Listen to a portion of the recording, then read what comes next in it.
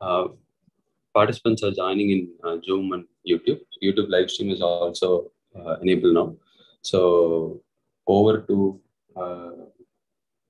Ebenezer, who is going to be the host for today's session, inaugural session. Um, Ebenezer, you can start with your with the program. Yes. Thank you, Anna. Good morning, everyone. To quote by Bertrand Russell, mathematics, when rightly viewed, possesses not only truth, but supreme beauty. I'm Ebenezer, and I'm indeed glad to take the host of today's inaugural session of Curry Leaf Days 2022.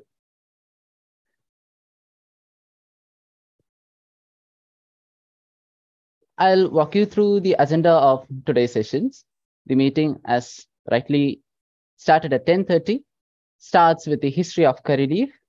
And after that, we have the inaugural of Curry Leaf Days 2022. And one of our friends will be walking through the Curry Leaf events of 2021 to 22. And we have feedbacks of the previous Curry Leaf events. And at last, we have a note from the faculty advisor, and the meeting ends by 11:30.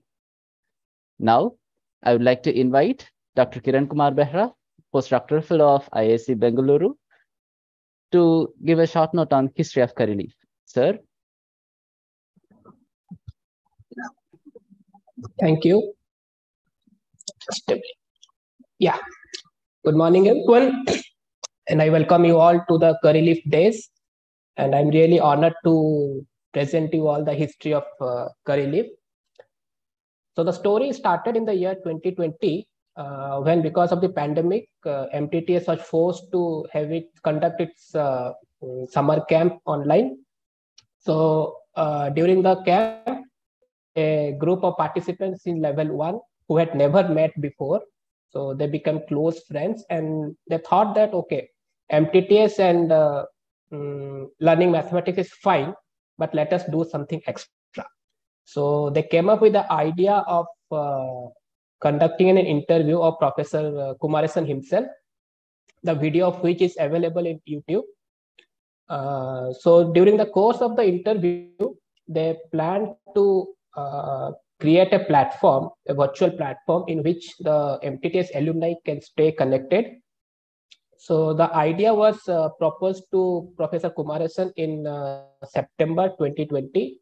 Later in the year November 2020, the MTTS Trust kindly was happy with our idea, and the trust kindly agreed to support Curry Leaf in initial days. So an advisory committee was also formed. It consisted of Professor A.J. Jayanthan, former faculty at Goa University, and Professor Satyanarayan Reddy, currently a faculty at Srinagar University. So the advisory committee had helped us and guided us through all the events for the past 2 years, and I hope they will continue to do so. So gradually other MTTS alumni got connected, and the meeting was held in April 2021, last year. So in that meeting, Curry Leaf, as a club of former MTTS participants, was formed, and we had specific rules and goals in our within mind. So what we do, how we should do conduct all events. So it was laid down, and yeah, so the club was formed. So let me also tell you who are we. So we are a bunch of MTTS alumni, students who had attended MTTS at some point of our career. So we are all MSc students, research scholars, postdoc fellows, and young faculty members affiliated to various institutes in India. So our primary goal as a club is to conduct various events, stay connected, and also get connected to the larger student community in India. So with that, enough of this introduction. So I will let you all enjoy the actual movie. But before I sign off, in true MTTS style, I ask you to think why we named ourselves Curry Leaf. Okay, thank you. Thank you so much, sir, for pondering a thought on why it's named as Curry Leaf, and we'll sure think about it. Sure. Indeed, the work of our alumnus has made every one of us to be united, and I guess it's one of the plus points of the pandemic. Thank you, sir, for enlightening us with the history of Curry Leaf. Thank you. Now, I would like to invite Dr. Santana from Department of Mathematics and Statistics from IIT Kanpur to deliver the inaugural address of Curry Leaf Days. Please, sir. Thank you, Ebenezer. Good morning to all. I think, as Kiran said, Kiran has already told you about the history of Curry Leaf. I think the Professor Kumaresan, from the beginning, had been thinking about having an alumni of MTTS participants, and somehow did not work out. I think one of the good things that happened and pandemic was that the online platform that is available to us, and through which the Curry Leaf started. And Curry Leaf is going to be a catalyst for the students. I think Professor Dr. Kiran Kumar Bera said, think about the name Curry Leaf. Okay, so that's a hint I given. So anyway, I've been very glad to be part of this inauguration, to inaugurate this thing.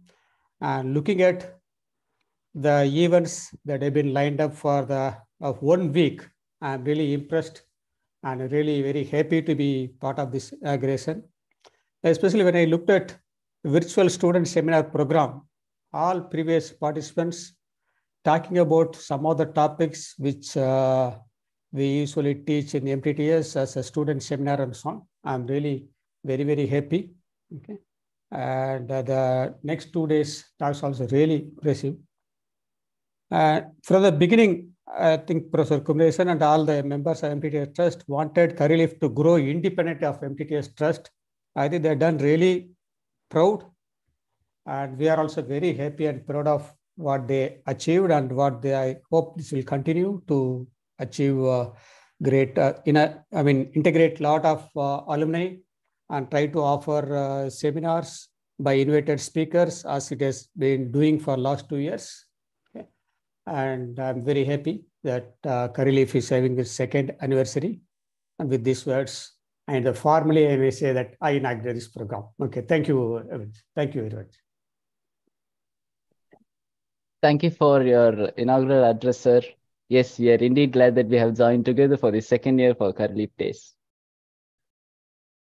Now, I would like to invite Mr. Anbarasan from Madras Christian College, Chennai, to give a walkthrough of Curry Leaf events of the previous year. Anbarasan, the mic is yours.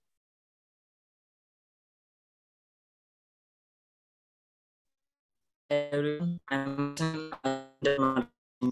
happy to give you a walkthrough through the events of Curry Leaf for the entire year 2021-2022. In a moment, I'll present to you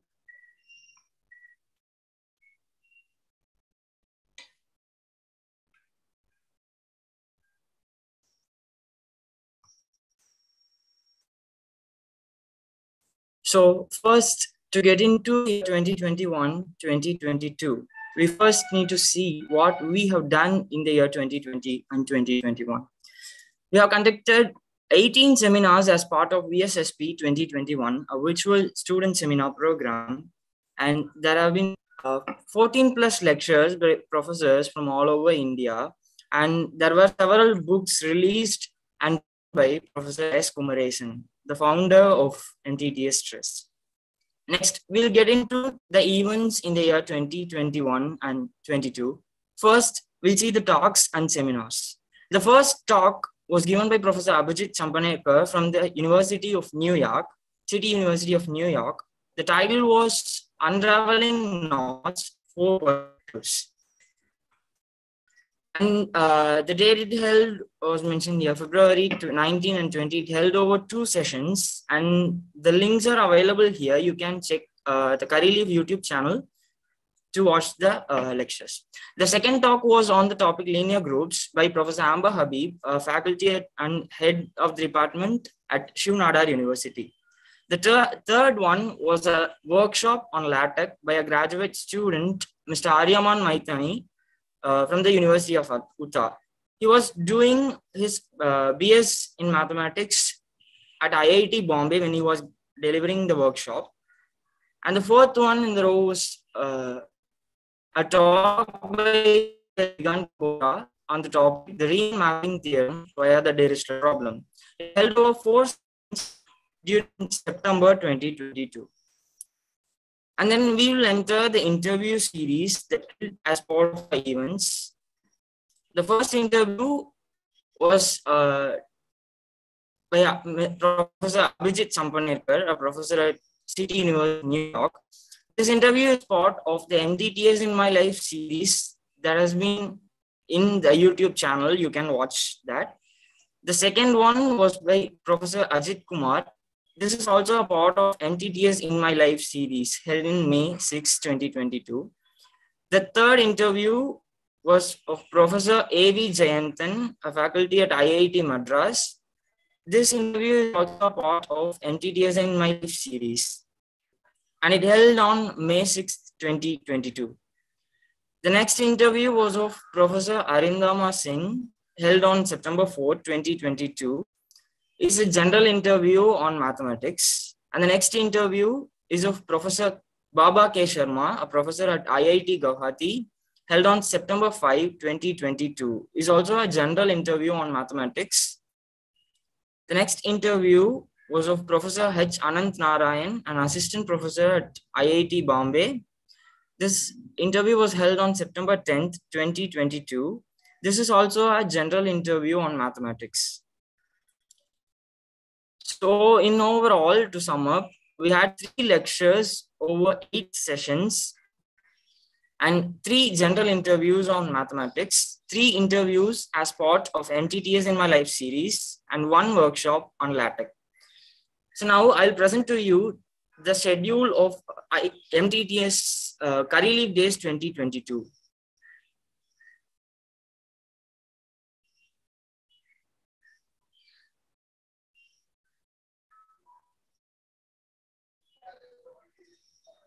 So this is the CurryLeaf website, CurryLeaf Days 2022 website.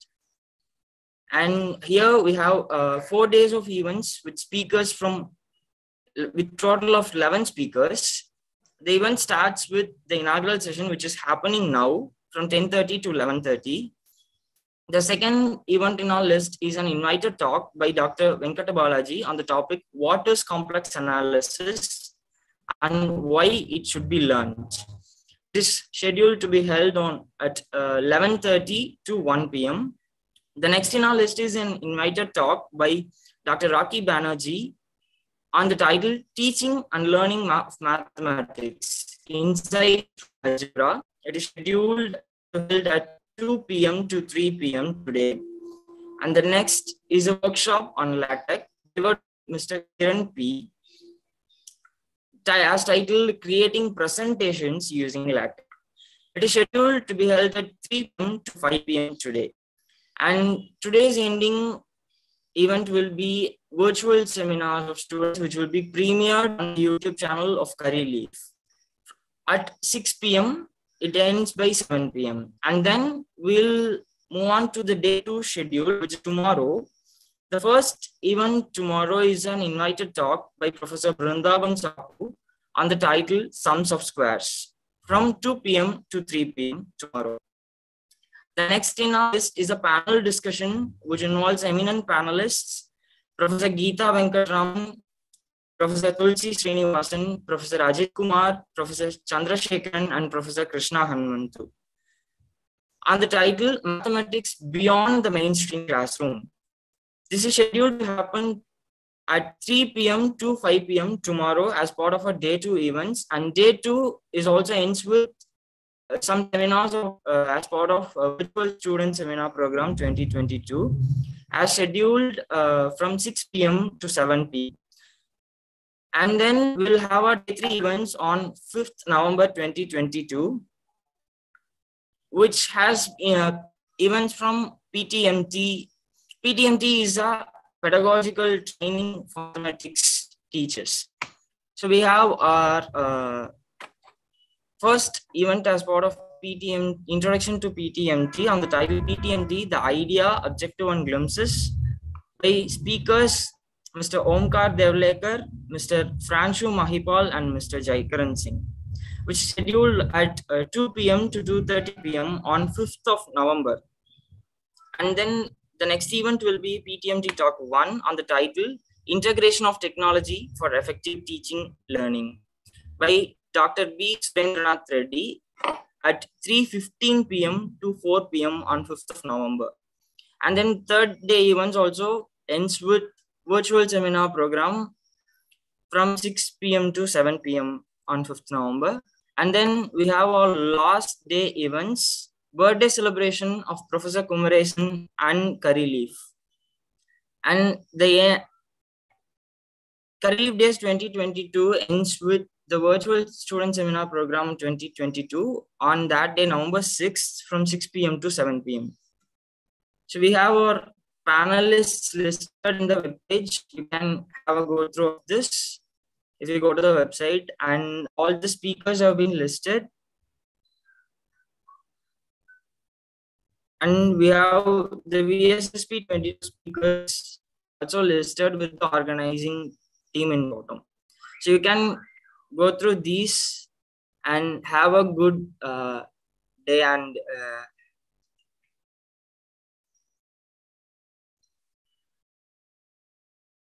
thank you. Thank you, Anbarasan, for walking us through the previous events of Curry Leaf and briefing us about what's going to happen next in this Curry Leaf Days 2022. Now, I would like to invite Ms. Shreya Shachida for feedback in VSSP 2021, who is a beneficiary of VSSP 2021. And Ms. Shreya Shachida is a program associate in Wells Fargo and an alumnus of Department of Mathematics in Guwahati. Ms. Shreya Shachida? Hello, am I audible? Yes, you are. Yeah, I'm sorry, due to poor internet, I cannot turn the video on. So hello, everyone. I'm Shreya. First of all, thank you for reaching out to me. Like it feels so great connecting after a really long time. A huge shout out to the Curry Leaf team for organizing such an amazing event. I have been a part of the organizing team, so I understand the amount of work you people do along with your daily course. It gets hectic at times. So to all the participants, do make proper use of this to add new things in your knowledge base. There are some really informative talks, workshop, etc., which are being lined up for you after this. Previous year, I was one of the speaker at VSSP, that is Virtual Student Seminar Program. To those who do not know, I'll just quickly tell, we had about 20 minutes to present a topic, followed by around 10 minutes of Q&A. It was a really good initiative started by Curry Leaf. I still remember I was very nervous before my seminar, but thank you to Curry Leaf and my mentor Satya sir for giving me the opportunity. Not only it boosted my confidence back then, but I understand how to efficiently deliver the right material in a limited time frame. And it obviously helped me later in my MSc also. So all the best to all the speakers. And coming to the attendees, it's a do not miss kind of event for you all, as you will learn a lot through these sessions. You will understand different approaches to the topic that you might have already studied. You might think, I know this topic. Why do I need to attend the seminar for this? But even then, I recommend you to attend those sessions, because your peer might approach the problem statement in altogether a different way. So you learn a lot through that, and make the right use of the Q&A time for proper knowledge transfer. And I don't think you should be afraid to ask questions during the seminar or any workshop or even any talk. In the end, I would just like to conclude by thanking Curry Leaf for organizing such events which binds us all together by promoting the mathematics culture. So yeah, thank you so much. Yeah, that's my time. Over to you. Thank you.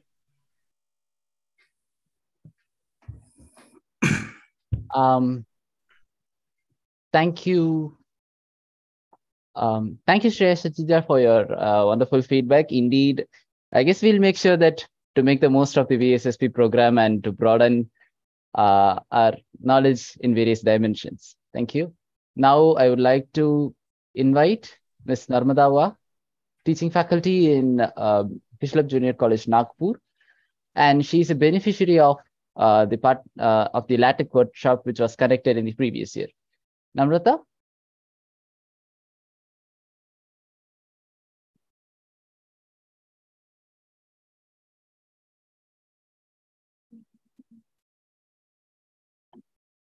Miss Namrata?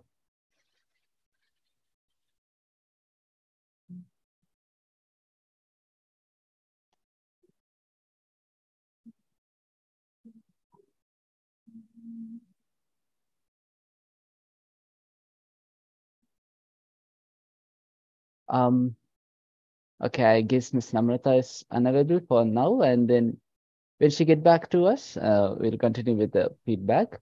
And we have few written feedbacks, and we would like to address them in absentia. So Miss Mukta from RP Goget College of Arts and Science and Avi Goketar College of Commerce, Ratnagiri, has said that she got highly motivated to start writing in LaTeX after attending the LaTeX workshop organized by the Curry. And in fact, she has started writing some small documents.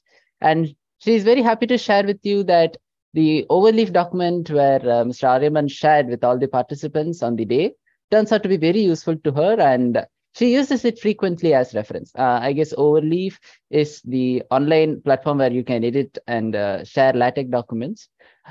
Also, she adds up that she's trying to use different features of LaTeX, like plotting graphs, taking inspiration from the workshops. And she also says that she's very grateful to the Curry Leaf team for organizing such a wonderful event. And she wishes us all the best to organize lots of events like this in future. And indeed, we are here for Curry Leaf Days 2022, and we have a lot of nice events. Thank you for your feedback, Ms. Mukta. And there is another alumnus from Pondicherry University, and Ms. Saswata Kuha says that VSSP is an integral part of MTTS, just like the MTTS offline seminars. And she was a student of MTTS Level 2 in 2021 and Level O in 2019. And she adds up that VSSP gives her a lot of confidence, like the MTTS 2019 offline camp. He's a boy, actually. Yeah. And yeah, okay, fine. I'm sorry. And he says that he enjoys thoroughly preparing for the seminar on the intuitive approach to the quotient topology. Then, while he delivers it before an audience of MTTS students, he adds up that it is always challenging and it is also satisfying. He also adds up that it has helped him a lot improving his presentation skills. Yes, indeed, even I am a beneficiary of MTTS Level 2. Yes, I would like to again call Ms. Namrata to make herself available to share her feedback on LaTeX workshop, which was conducted with the previous years. Ms. Namrata, are you here? Ms. Namrata is here, but she seems to be having a network issue. She might text her feedback in the chat. Yeah, okay, fine. Yes, thank you. And being said all the feedbacks, now we'll move on what our faculty advisor says about us. I would like to invite Dr. Satyanarayana Reddy, Associate Professor of Department of Mathematics.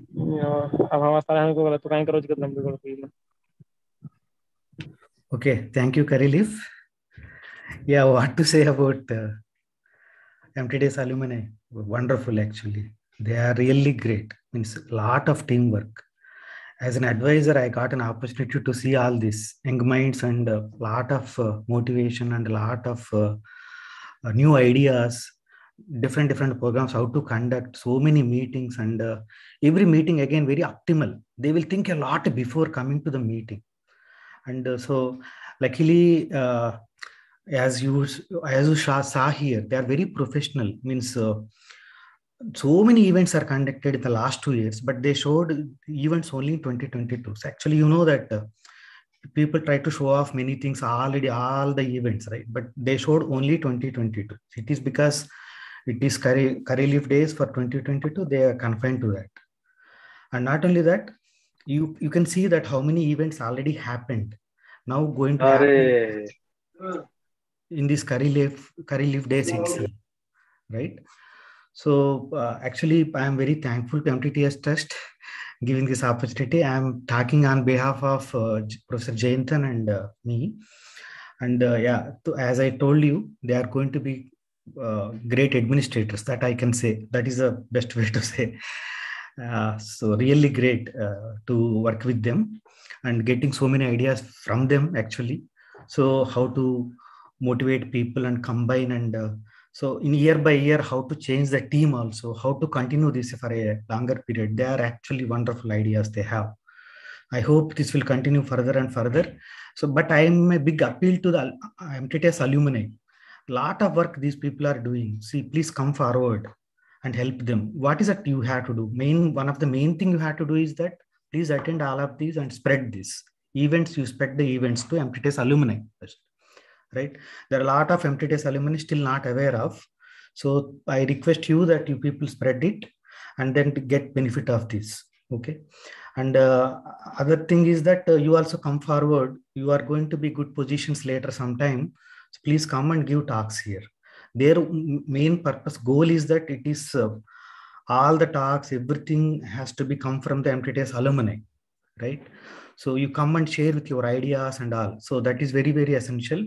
And I'm thankful that PTMT people, participants also started interacting and helping them. So in particular, there are many people, it is not good to say all the names because all of them are doing it is a teamwork, right? MTTS means always teamwork. For example, but I say a few names. Monica Singh, Garima, Franshu, Omkar, Jekaran, there are so many people. All PTMT alumni, they are now came forward. So, so a lot of discussions happened and they are also trying. And I hope that PTMT joining will help them to boost further because there are many of them are faculty. I hope many people come forward now to give talks and share their experiences, how MTTS changed in their life, right? They want to share, but now the platform came, right? So I request, I'll appeal all MTTS alumni and PTMT alumni and all the other faculty, earlier faculty and all, please come forward and share your ideas and give big boost to MTTS, this career lift team. Thanks, actually. Yeah, thank you for giving this opportunity.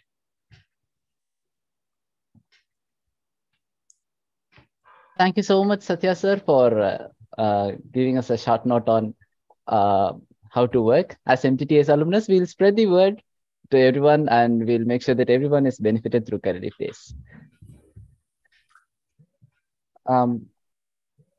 The next meeting comes on 11:30 and it's by Professor Venkata Balaji from Department of Mathematics, IIT Madras, on the title What is Complex Analysis and Why Should It Be Learned? So the event is at 11:30 with the same Zoom and the YouTube link. Let's take a short break. And yes, I would like to say that Professor Kumaresan is here. And sir, would you like to share something to us?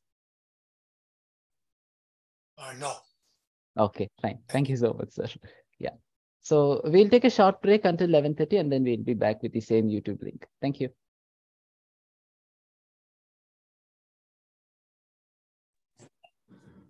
The next meeting is also on the same Zoom link. If people want, you can stay back or take a short break and come back again with the same Zoom link.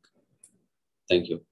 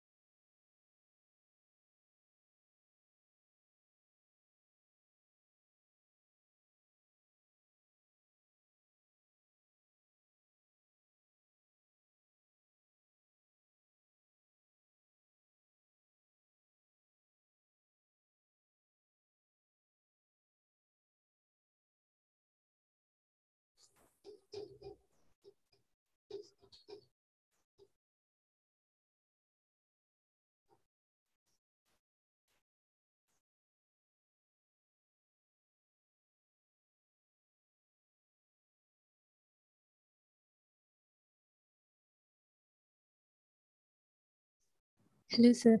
Good morning. Good morning. So let me just set up these things. Yes, my I'm trying to join through the other tablet. okay, sir.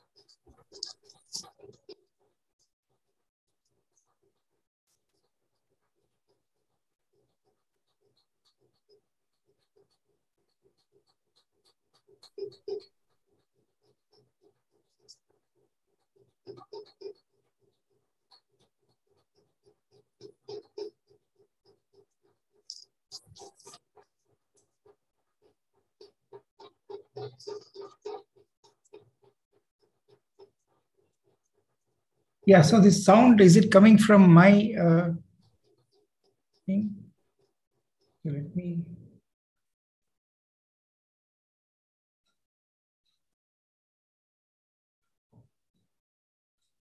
So it seems to have stopped now.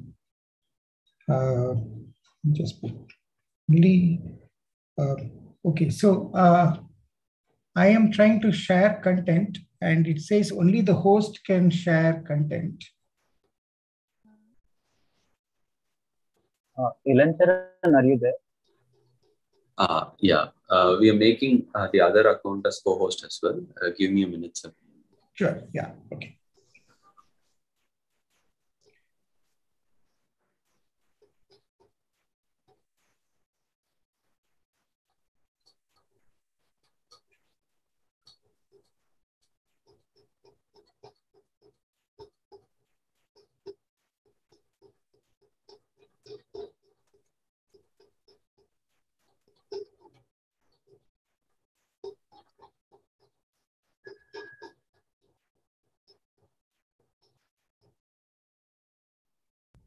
Yeah, I unmuted and then I realized that this sound is not coming from my fan, at least. So it's from somewhere else.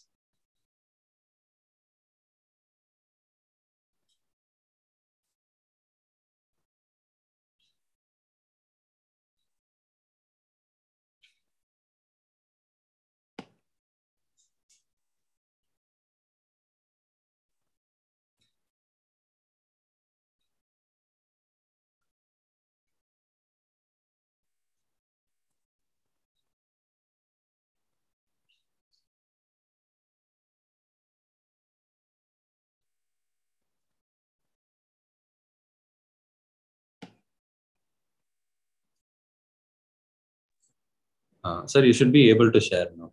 Can you try? Okay. Yeah, okay. So let me try that.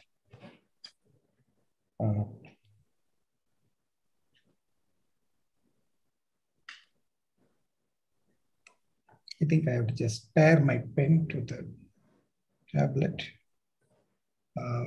Yeah, okay, it's paired now. And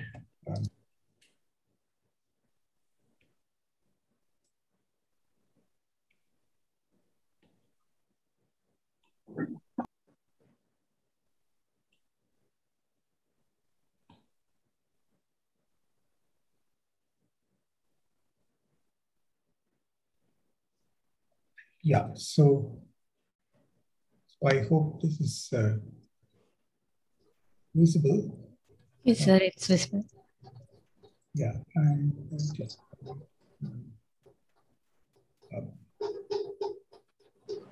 yeah, no, this sound is I don't know from where it is coming.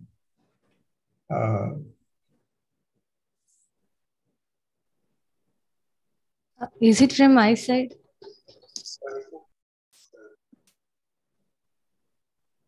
Somebody who has Elanjaran, probably from your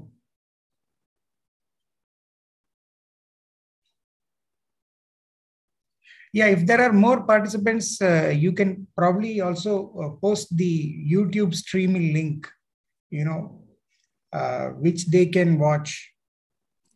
Yes, sir. We are currently doing that for the people who are in the waiting room. Must be only from your side because all others were muted. Okay, okay. So let me try one thing. I'll just switch the fan off. Hope that. If you are using a USB hub, the connection may not be stable. No, I've used this several times. It's not a USB hub, but the sound rhythmically looks like a sound due to a fan. So I've switched it off.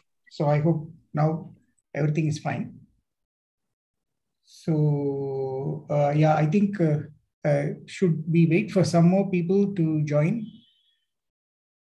No, sir. I think we will start. Yeah. We can start. Yeah. So Harini, can you start the recording?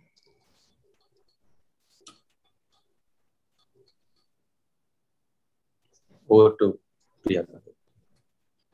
Okay, very good morning, everyone. A warm welcome to the first invited talk of Curry Leaf Days 2022. I'm really happy to have my teacher, Professor Venkata Balaji, as an invited speaker.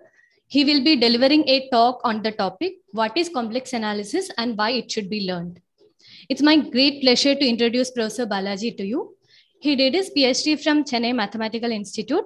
Currently, he is an assistant professor in the Department of Mathematics, IIT Madras. His research area includes geometry, especially algebraic and complex geometry and moduli spaces. As many of you might have aware, he has given a great lecture series as a part of NPTEL courses on algebraic geometry, Riemann surfaces and algebraic curves, and advanced complex analysis, which you can access in the YouTube. Without further ado, I request Balaji sir to take the stage. Over to you, sir. Okay, thank you very much, Priya. So I should first thank Professor Kumaresan and, of course, appreciate the long, services of the MTTS headed by him, which has gone a long way in, helping the mathematical community, especially the students, to understand mathematics and appreciate mathematics. And also this initiative of Curry Leaf Club, which is supposed to be made up of MTTS alumni. That's a very nice initiative.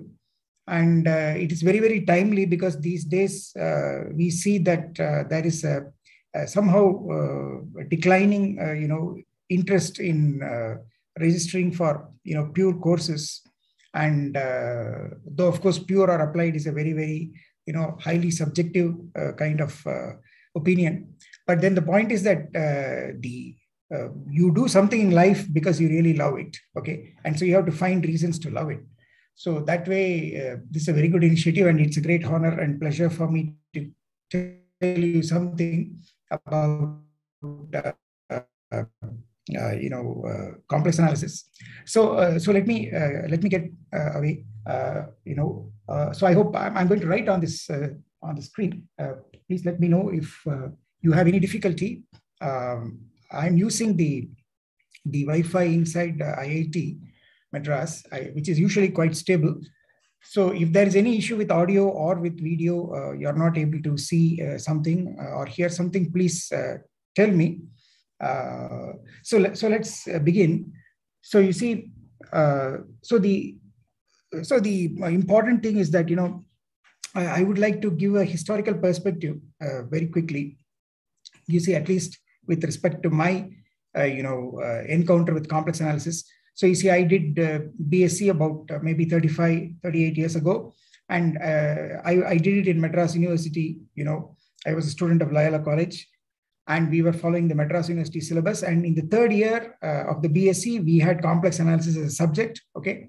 And the book that was prescribed was by Churchill and Brown.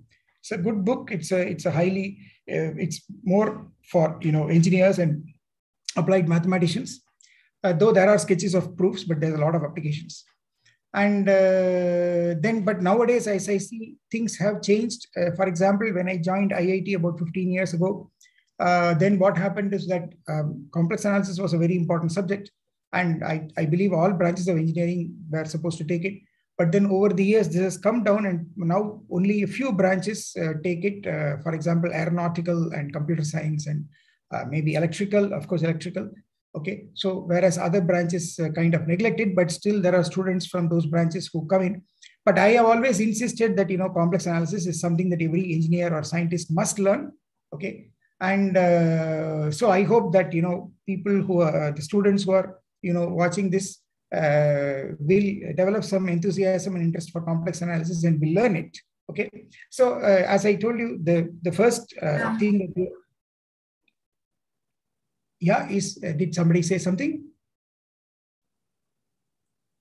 Okay, so please do not hesitate to ask if you have any questions, or you're welcome. Okay, so you see now the first thing that you should ask, whenever you do, for that matter, anything in life, why should you do it? Okay, so what is the motivation for doing it? And of course, usually the most common thing is that you do something because you like it, you enjoy it. So this gives a very, very simple formula. See, if you really want to love something that you do, or do something that you love, okay, which is kind of tautological, you enjoy what you want to do. So find what makes you very joyful. Okay, so in that sense, one should study mathematics with a sense of joy, with a sense of enthusiasm, with a sense of thrill, with a sense of discovery. And so therefore, you should be attracted by any topic because of the enthusiasm that it generates. It opens up some new mysteries, okay, for you. And then it opens up some very beautiful, geometric things that you can visualize. Or it gives you very aesthetically, mentally aesthetically pleasing mathematical structure, intellectual. This is an intellectual kind of, pursuit. So, so one of these reasons should draw you to a subject. And in the case of, and of course, I should tell you, for practicalities, the subject may help you in solving day-to-day problems. Okay, and then the subject may help you in doing, things that were not otherwise easily possible. Okay, so so these are the applications. And in all these aspects, complex analysis has its contributions. Okay, so I will. So the first, raison d'être, as they say, the reason for existence. First of all, if you want to talk about functions of a complex variable, or which is what is called as complex analysis. Okay, so the way the name comes is very obvious. We have all studied real analysis. And what is real analysis? Basically, you take one real variable, usually you call it as x, and then you take a function of that, f of x, and usually this function is also real valued. And then you want to study the function f of x. Okay, and what you normally study is that you first study its continuity, which is a completely topological kind of idea. And then you go on to study the rate of change of the function, and that's you start studying derivatives by taking the limits of the difference quotients. And then, of course, you also would like to study summation of the function values, which leads to for example, finding areas and volumes, and that is essentially the theory of integration. So this is for functions of one real variable. And now you can imagine what similarly complex analysis means. It means that you are dealing now with functions of one complex variable, okay, at least to begin with, okay. And then this function of one complex variable will take complex values. And then you want to study its continuity, you want to study its differentiability, then you want to study the integration theory, okay. So that's what complex analysis is all about. That's a very simple answer. But then even before complex analysis, we have the complex numbers. So the first question you should ask is that, why do we need complex numbers at all to begin with? So, so what I am going to do is that, I am going to give connections with various important, pillars of mathematics. So the pillars of mathematics, the standard pillars are those of algebra, then topology, and then, if you want analysis, okay. And then, of course, more deeper things such as differential geometry and so on, okay. And the modern view of geometry is that, any mathematical object should be seen from all these viewpoints. So you should look at it from an algebraic point of view. You should look at it from a topological point of view. You should also look at it from a differential geometric point of view, okay. And then you should look at it from an analytic point of view, okay.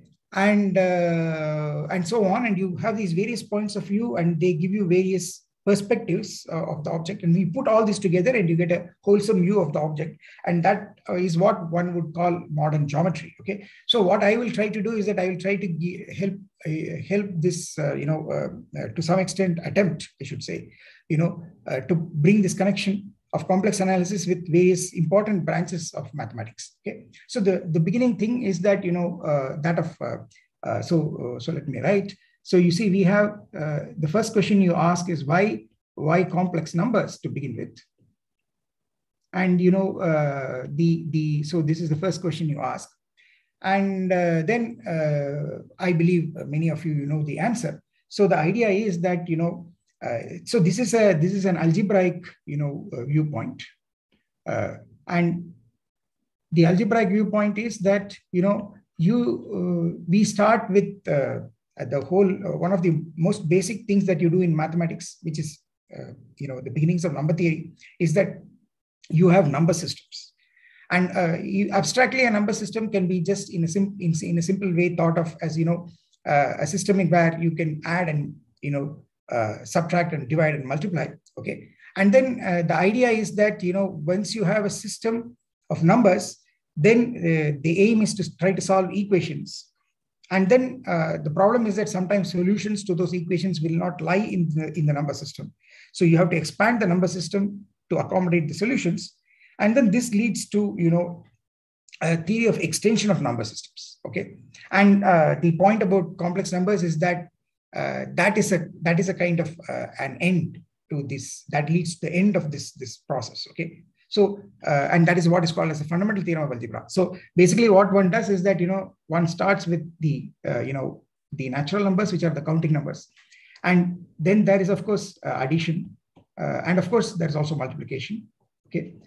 And so let me write it like this. Then what happens is that this, now the moment you have this, number system, then you try to solve equations, and the easiest equation you can write is x plus 1 equal to 1.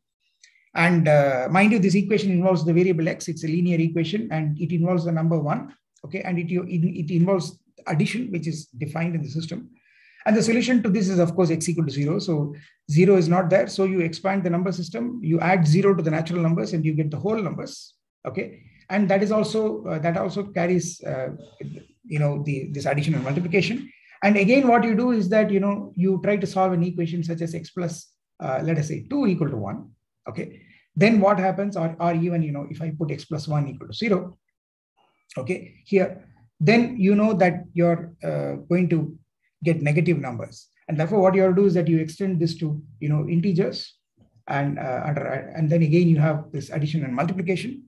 And once you go to integers, it's a kind of very nice system that every equation of the form x plus m equal to n has a solution, and this is just x equal to n minus m, as that is a solution where m and n are integers. And therefore this system is very nice. It's closed under forming solutions of such equations, and that's the reason why it is a group under addition. Okay, and then now that means addition is over. The next thing is you worry about multiplication, and then you instead of using addition, you try to use multiplication, and then you write equations and try to solve them. Then immediately you get into trouble. So for example, so suppose I write something like x plus x into m is equal to n.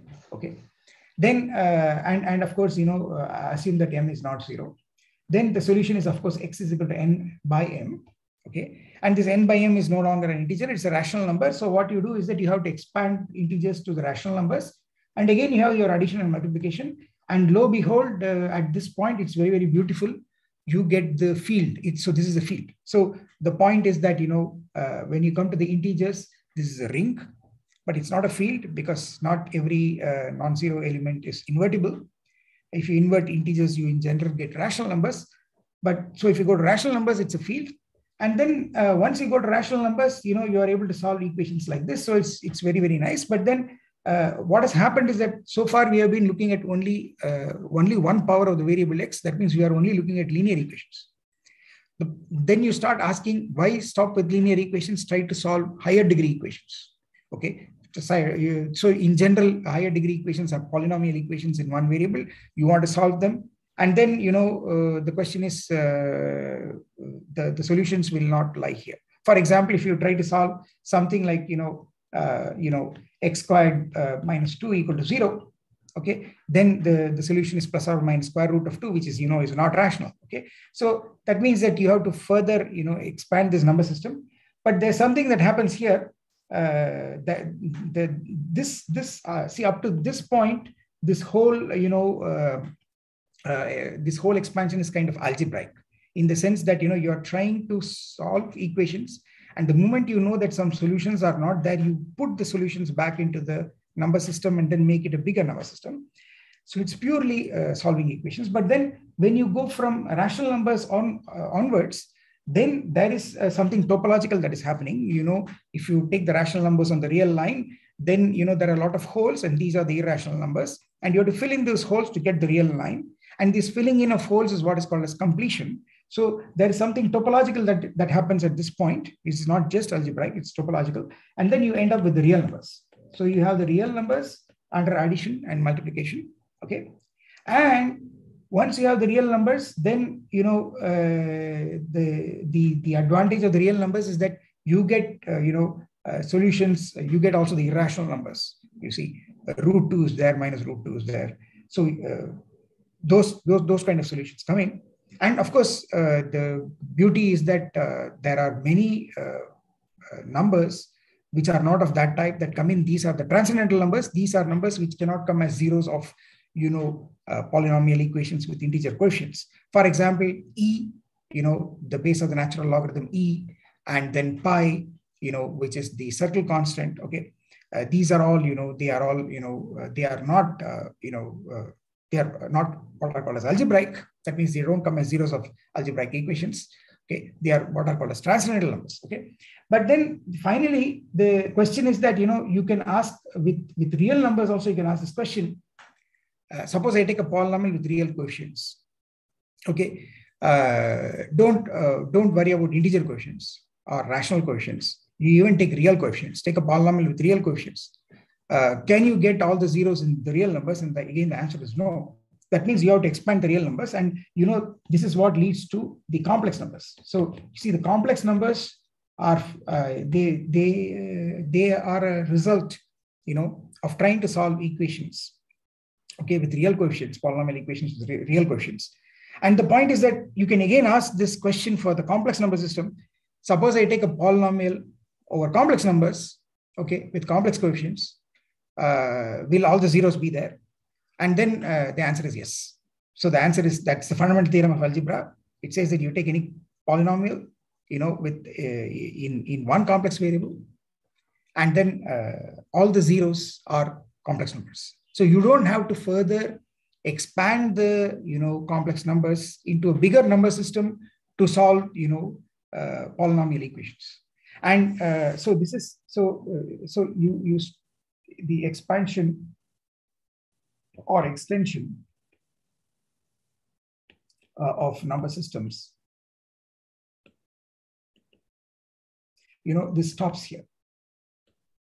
And that is essentially the so-called fundamental theorem of algebra, which says that you take any polynomial, non-constant polynomial, in one variable, and with complex coefficients, then all its zeros, all the zeros are there. There are as many zeros as the degree of the polynomial. Zeros should be counted with multiplicities, which means some zeros can be repeated.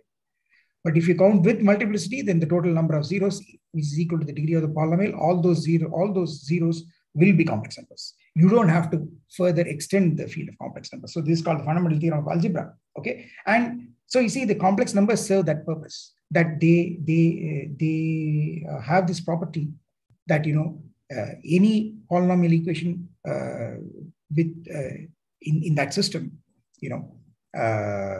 has zeros. And in fact, there's something more serious. You may ask, why are you stopping with one variable?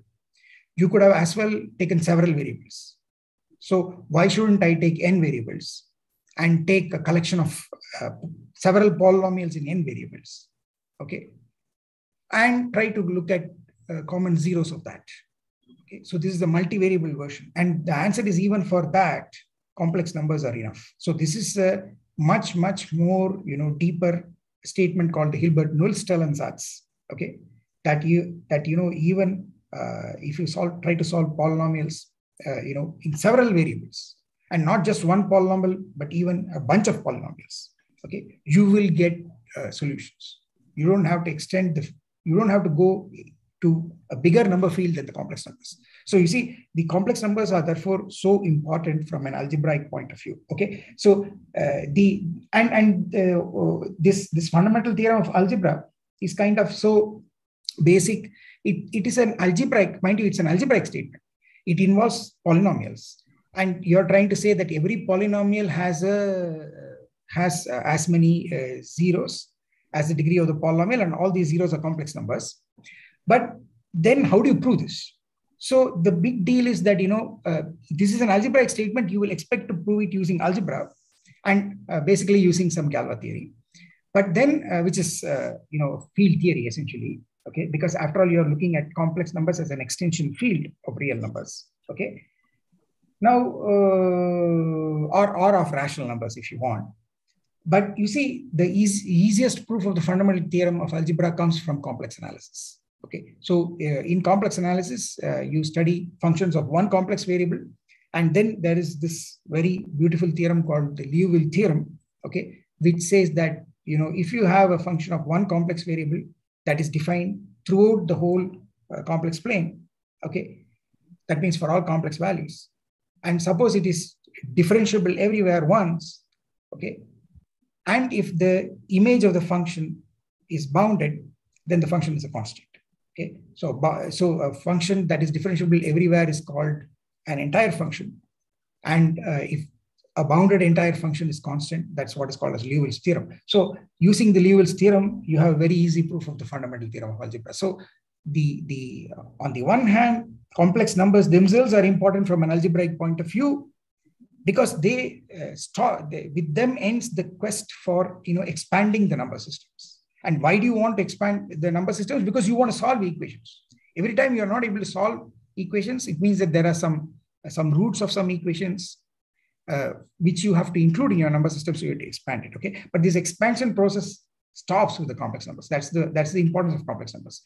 And then trying to prove this statement, which is the fundamental theorem of algebra, that the easiest proof that is possible in a way easily accessible is through complex analysis. Okay, so at least from this point of view, you have a raison d'etre why you should have complex numbers and complex functions. Okay, so that is the first thing I would like to begin with.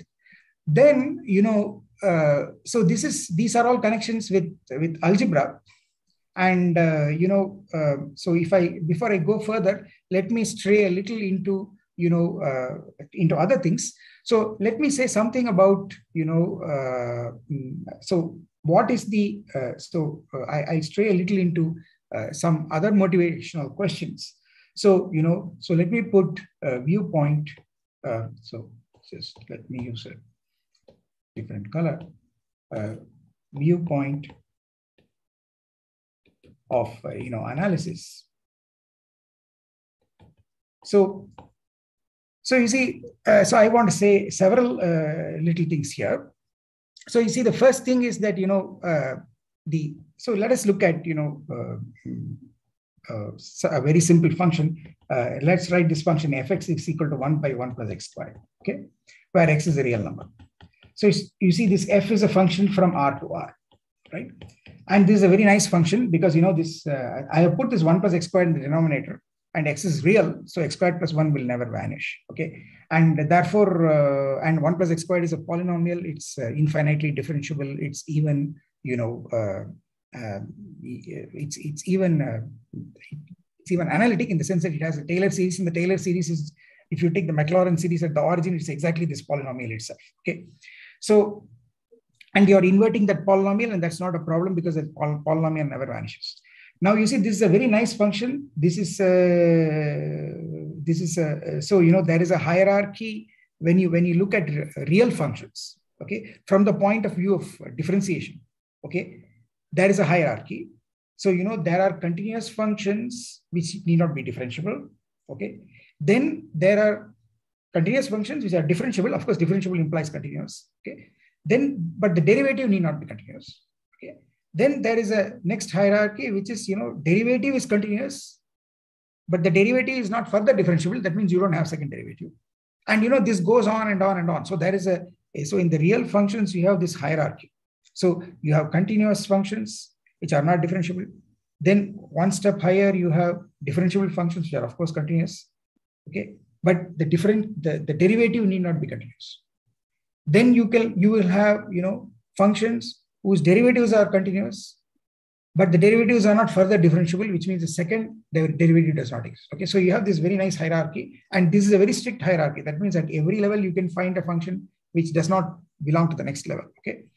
And so let me tell you at the outset, what is the mystery with complex analysis is that such a hierarchy does not exist. Okay. So it is a magic that you should really appreciate, that once differentiable is infinitely differentiable.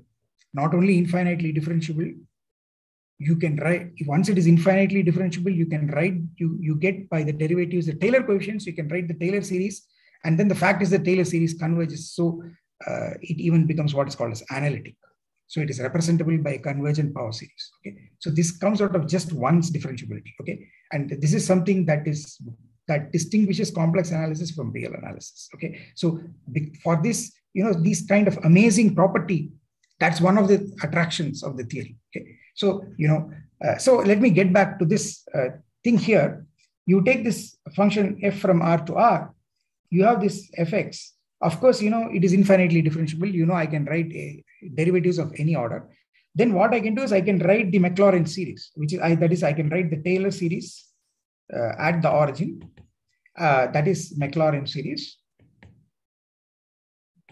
And what is this? This is going to be summation n equal to 0 to infinity.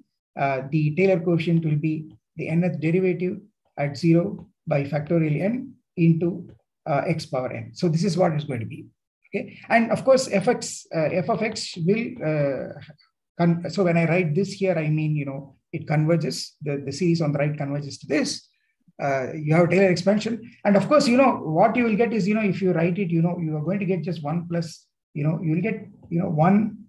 So, this is just, this quantity is just 1 plus x squared to the minus 1. So you'll get 1 minus x squared plus x power 4 and so on. This is what you're going to get. Okay.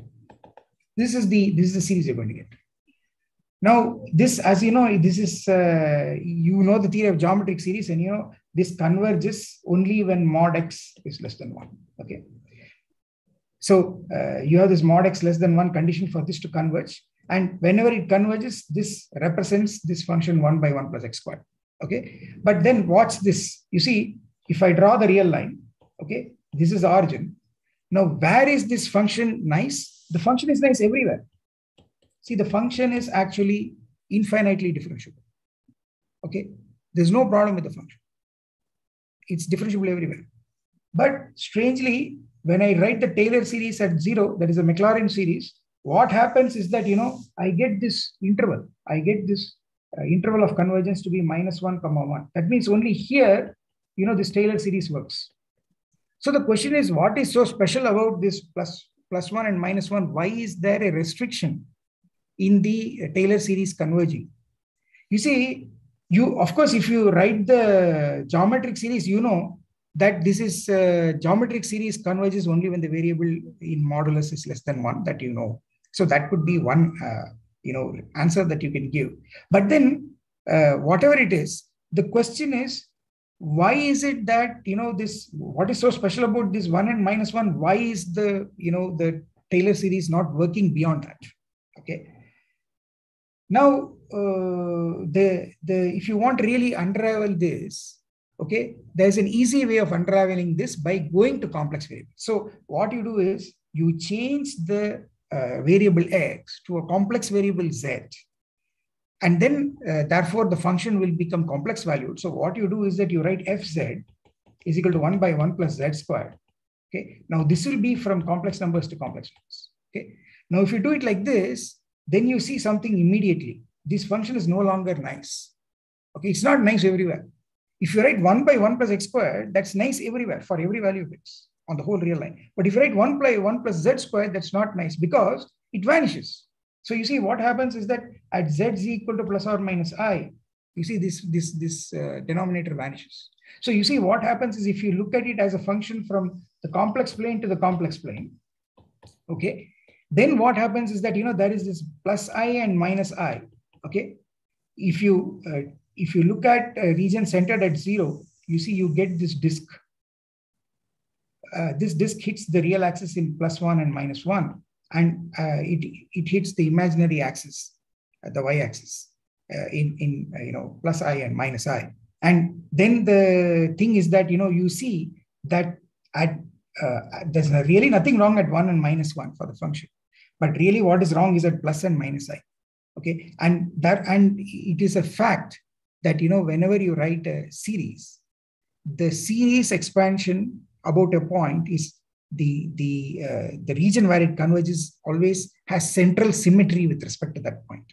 Okay, so that is the reason why in the case of real functions, when you write a series expansion around x0, you get an interval of convergence x0 minus r, x0 plus r, where r is the radius of convergence. Okay, so in the same way, that is for one real variable, but if you do it for complex variables, you should get something that is symmetric about the center of convergence, and there in the plane, something that is symmetric about the center of convergence is actually a disk. So the truth is that what happens is that this, if I try to write this as as its Maclaurin series again, I'll get 1 minus z squared plus z power 4, minus dot dot dot. But the point is it will live only here. And the reason is because, you see, at plus I and minus I, the denominator vanishes. The function goes to infinity. Okay. Therefore, the function is no longer well defined. Okay. That's the problem. And so you see now, if you go back to the real picture, why did it stop at 1 and -1? You see, the reason is because if you go to the complex variable, then you see the whole picture. Actually, where this series is valid is the disk. But if you are looking at only the real line, you see only the portion from -1 to 1. You don't see the problem is actually coming from this plus I and minus I, which are not visible when you are looking at only the real function. Okay. So what is the moral of the story? The moral of the story is the following.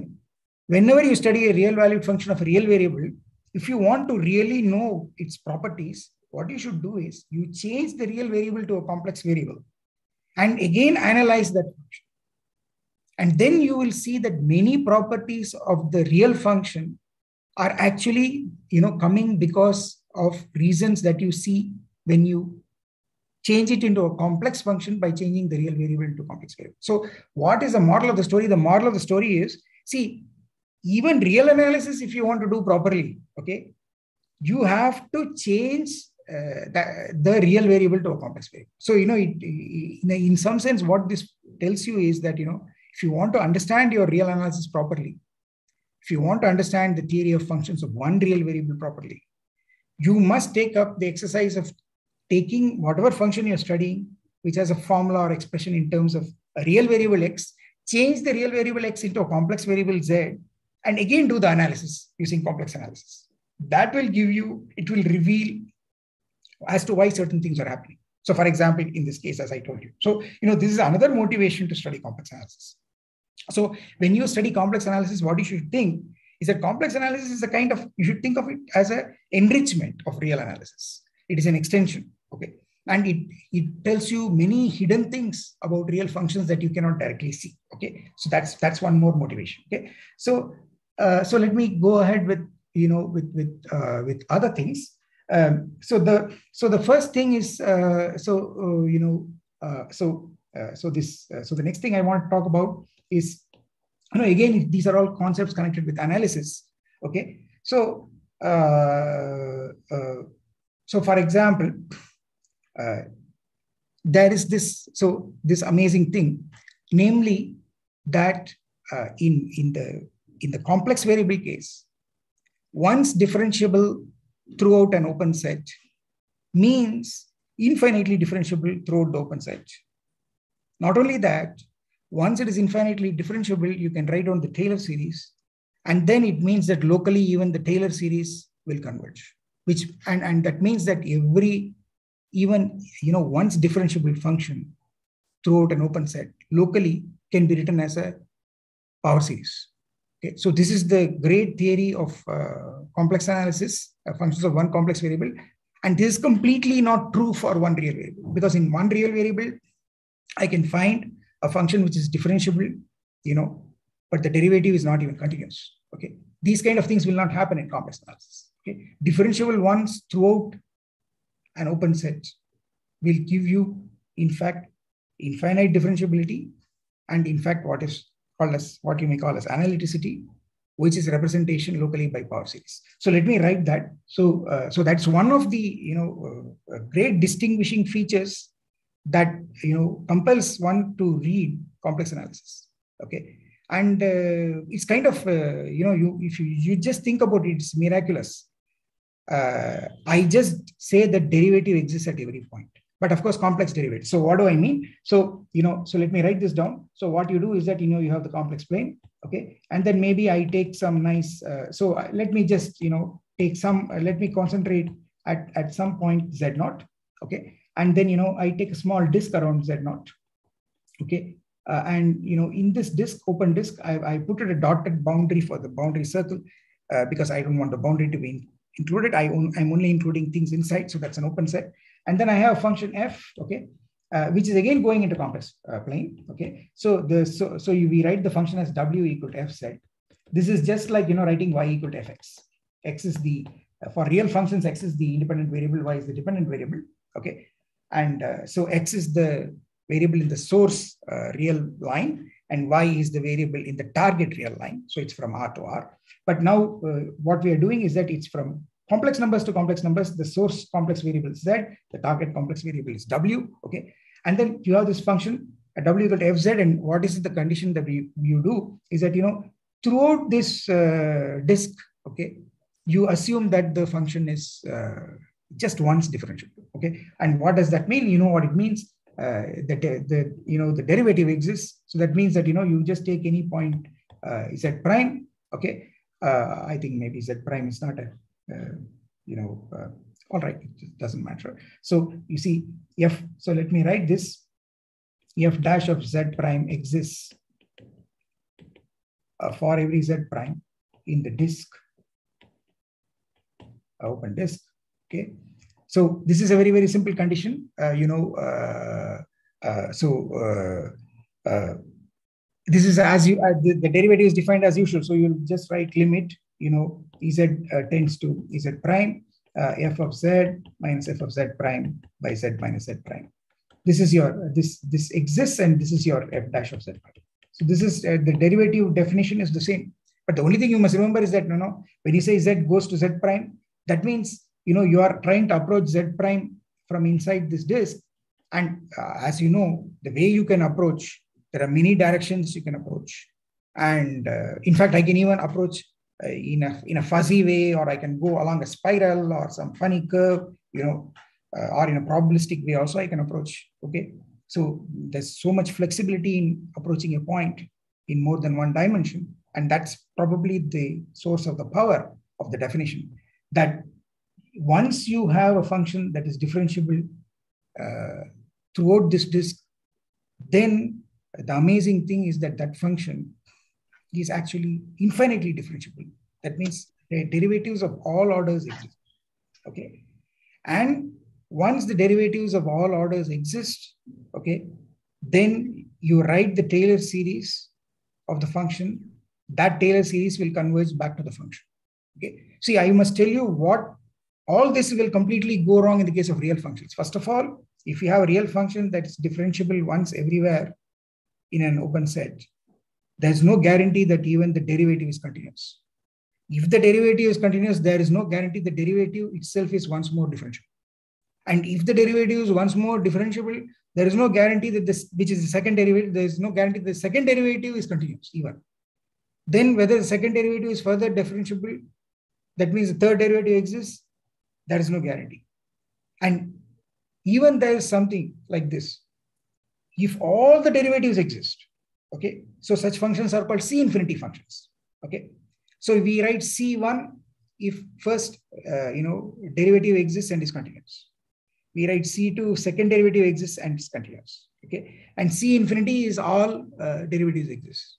And if all the derivatives exist, you can write the Taylor expansion because the Taylor coefficients are just given by the derivatives. Okay, derivatives at the center divided by the factorial.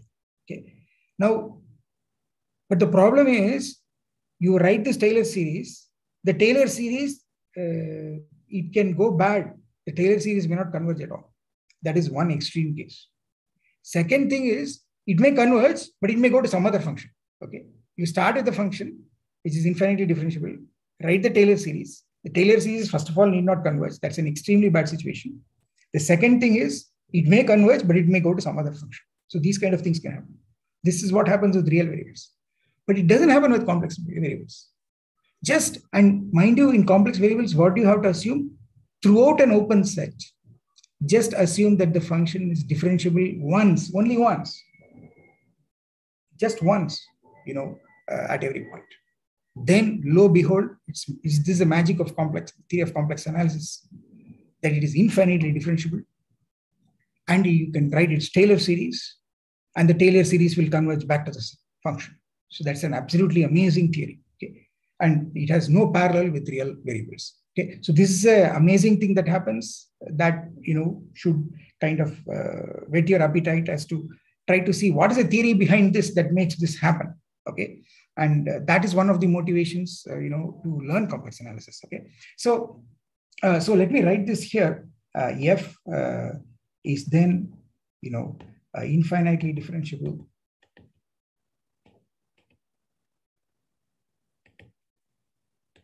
and has a Taylor series. So which converges back to F.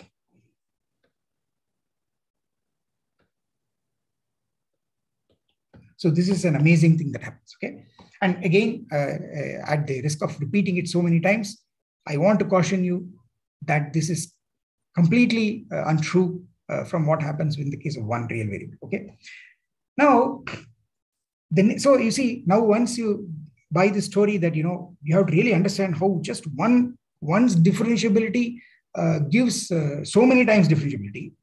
So what is happening? How do you get the higher derivatives? So there again, something very beautiful happens in complex analysis. See, normally there are two kind of operations. There is a differentiation operation and there is an integration operation. Okay, so these are the two main operations of calculus. Differentiation leads to geometrically, finding tangents and rate of change and things like that. And integration leads to, summing up, and usually it is used to calculate areas and volumes and things like that. And integration and differentiation are kind of, opposite, operations. So for example, so that is the next piece of motivation. So let me write it here. And that is to continue this story as how do you get this infinite differentiability from single differentiability. Okay. So you see, usually you start with the function f. Let us say from it doesn't matter. I could put it from an interval AB on the real line into R, and I can do something with f. That's differential calculus, and this is trying to get whether f dash f double dash exists.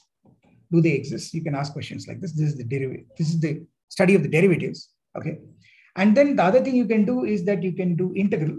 You can try to integrate from, say, some alpha naught to beta naught f t dt, where of course this alpha naught and beta naught is they are this interval is contained in this AB, so that it makes sense. And or you could even so this is what is called a definite integral. You can also have an indefinite integral. So you can just put alpha naught to x f t dt. You can, and by making the upper limit as a variable, you get a function. Okay. Now, of course, this is integration. or what is called as integral calculus. Okay, and usually real analysis basically starts with continuity. Okay, and then you study integral calculus, you study differential calculus, and so on and so forth, and then you do probably carry it over from one function to families of functions. So you worry about sequences of functions and series of functions and try to integrate them, try to differentiate them, and try to build up the theory. And that's what real analysis is all about. Okay, and of course, that integration and differentiation are the inverse processes. So for example, that if you take derivative of this integral alpha naught to x ft dt, okay, then this is going to just give me fx minus f alpha naught. Okay, so in some sense, so let me write it correctly. So this is the so-called Newton-Leibniz formula. So what is this Newton-Leibniz formula? You find integral of the derivative. Okay, then these integral and derivative, they cancel. So integral of if I write f dash of t dt, some, let us say x naught to x, then this is just f of x minus f of x. Okay. So this, you have this kind of relationship. Okay, and just let me just hold on for a moment, kindly.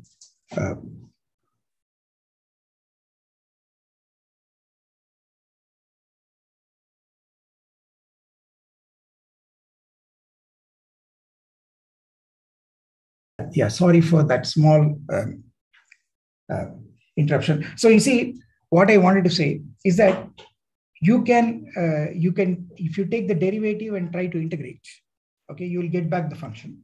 Okay, and the other thing is, you can, if you take the integral of a function and then differentiate it, you will also get back the function. Okay, so the moral of the story is that integration and differentiation, they are kind of inverse processes.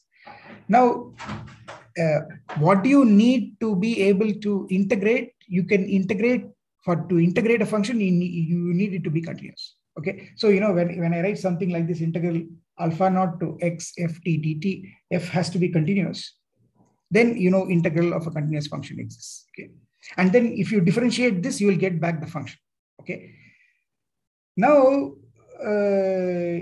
what happens in complex analysis? So this is again something very, very beautiful. This is what I would say is one of the attractions of the theory, is that these two inverse processes, integration and differentiation, they are actually married together in complex analysis. So what happens in complex analysis is that you get derivatives by integrating. Okay, so what does this mean? See, I've been telling you, the beautiful thing in complex analysis is that if a function is differentiable just once throughout an open set, then it is infinitely differentiable. That means what? All higher derivatives also exist. How do you know the higher derivatives exist? So from a function which has one derivative, how do you get the higher derivatives? How are you getting the higher derivatives? And here is where is the beautiful thing. There is this great theory of Cauchy, Augustin Louis Cauchy, called the Cauchy integral theory. What this Cauchy integral theory says is that you do integration. After you do integration, you will find that the higher derivatives exist. So that is the beauty of complex analysis. By doing integration, you prove that derivatives exist. And this is essentially Cauchy theory, and it is epitomized by what are called the Cauchy integral formulas. So you see, one of the most attractive things to study in complex analysis is the so-called Cauchy integral. So what is this Cauchy integral thing? See, the Cauchy integral is the following thing. See, just like in the case of real functions, suppose I have a function f which is continuous on an interval. By integrating this function like this, integral alpha naught to x ft dt, that gives me a function which is continuous, which is actually differentiable because its derivative is just this function. Okay, that's because derivative and integral are, inverses of each other. Now, what is the complex analog of this? So the complex analog of this is this Cauchy integral. What is this Cauchy integral? So what you do is you take the complex plane, you just take any curve there. Okay, take any curve there. Some curve. You think of a curve as continuous image of an interval. Okay, it doesn't matter whether so for that matter, let's take it's a closed interval. So you have a curve like this. It's a continuous image, and let's assume that the curve is nice enough so that you can for example, define an integral, a path integral on the curve. That means that the curve should be piecewise smooth. Okay, that means that the function that is giving you this curve as the image of an interval, that function should be piecewise once continuously differentiable as a function of one variable. Okay, that means what? It means that I have this there is this interval, closed interval AB on the real line. Okay, and then there is this function gamma t going to gamma t. This gamma t is now a point on this curve. As at t equal to a, you start here. This is gamma a. This is the complex number, and at t equal to b, I get gamma b. Okay, as t moves from a to b, this curve is, this curve is traced. Okay, and then the big deal is that you want this gamma to be, good enough so that you can do some integration on it. Okay, and what is the condition? The condition is gamma dash of t exists and is continuous. Or you can relax this to at least piecewise. At least piecewise on this interval AB, that means you can have finitely many points where it may not be differentiable. Okay, but it has to be continuous. Okay, and of course, the left and right limits derivatives should exist, but they may not be equal. Okay. And in the subintervals where you're dividing, there, the function the derivative has to be continuous. So this is what is called as a piecewise smooth curve, and this is what is called as a contour. These are the simplest things on which you can do path integrals. Okay. Now you see, once you have something like this, so you give me a curve like this. Now again, let me recall. How did you get this function? This integral function? What you did is on an interval, you had a continuous function.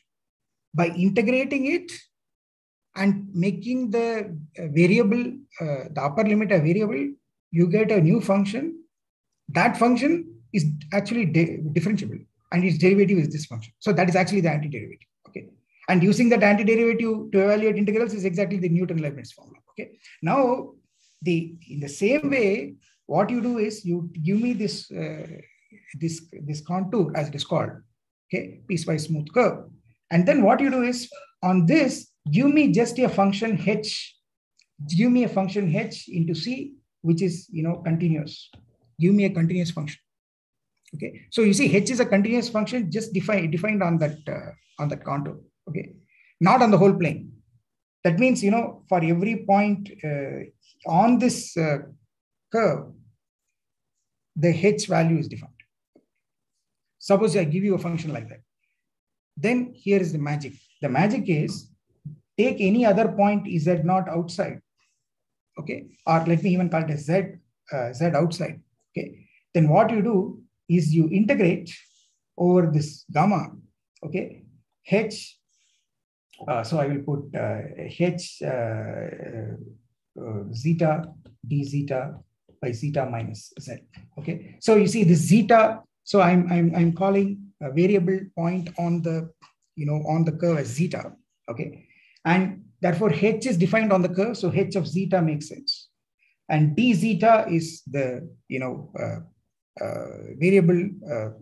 It's the integrating element. Okay, the zeta is the integrating variable of integration, and then I'm putting in the denominator. So I'm putting this zeta minus z in the denominator. So what happens is, you see, the zeta is what is varying on the curve gamma. Okay, but this z is fixed. So if you do this integral, what you should get is that you should get something that depends on z, because when you do this integral, the integral is with respect to zeta. You are summing with respect to zeta, so zetas will go away after you do the integration. So whatever is going to be left out is only going to be dependent on Z. So if you call this function as capital HZ, okay, if you define it like this, then what this is doing is, you see, this is giving you a function H from the complex plane minus the image of gamma into the complex plane. And of course, why do I have to take the the points of gamma out? Because it's in the denominator, I'm putting zeta minus Z. Zeta is on the curve. Z should be outside the curve. If Z is on the curve, zeta minus Z can become 0 when zeta comes to Z. And I can't put it in the denominator. So I have to take the Z outside the curve. Okay. So I'm looking at the complement of the curve. And mind you, the complement of a curve, the curve is an open set. Okay. And then I have this function H. And you get this function. So this is what is called the Cauchy integral of this function. So how does a Cauchy integral come? It's very, very simple. Just take some nice curve. And on that curve alone, give me a continuous function. That's all. I don't need anything more. I just need a continuous function on a curve. Then immediately outside that curve, I get this function. And what is the magic? So here is the magic. This is called the Cauchy integral. The magic is this function H is infinitely differentiable. Okay. And you can get all its derivatives, okay, by differentiating under the integral sign. And that is essentially, this is essentially the Cauchy theory. So the fact is that, H is infinitely differentiable. Okay. And, and its derivatives are given by differentiating under the integral sign.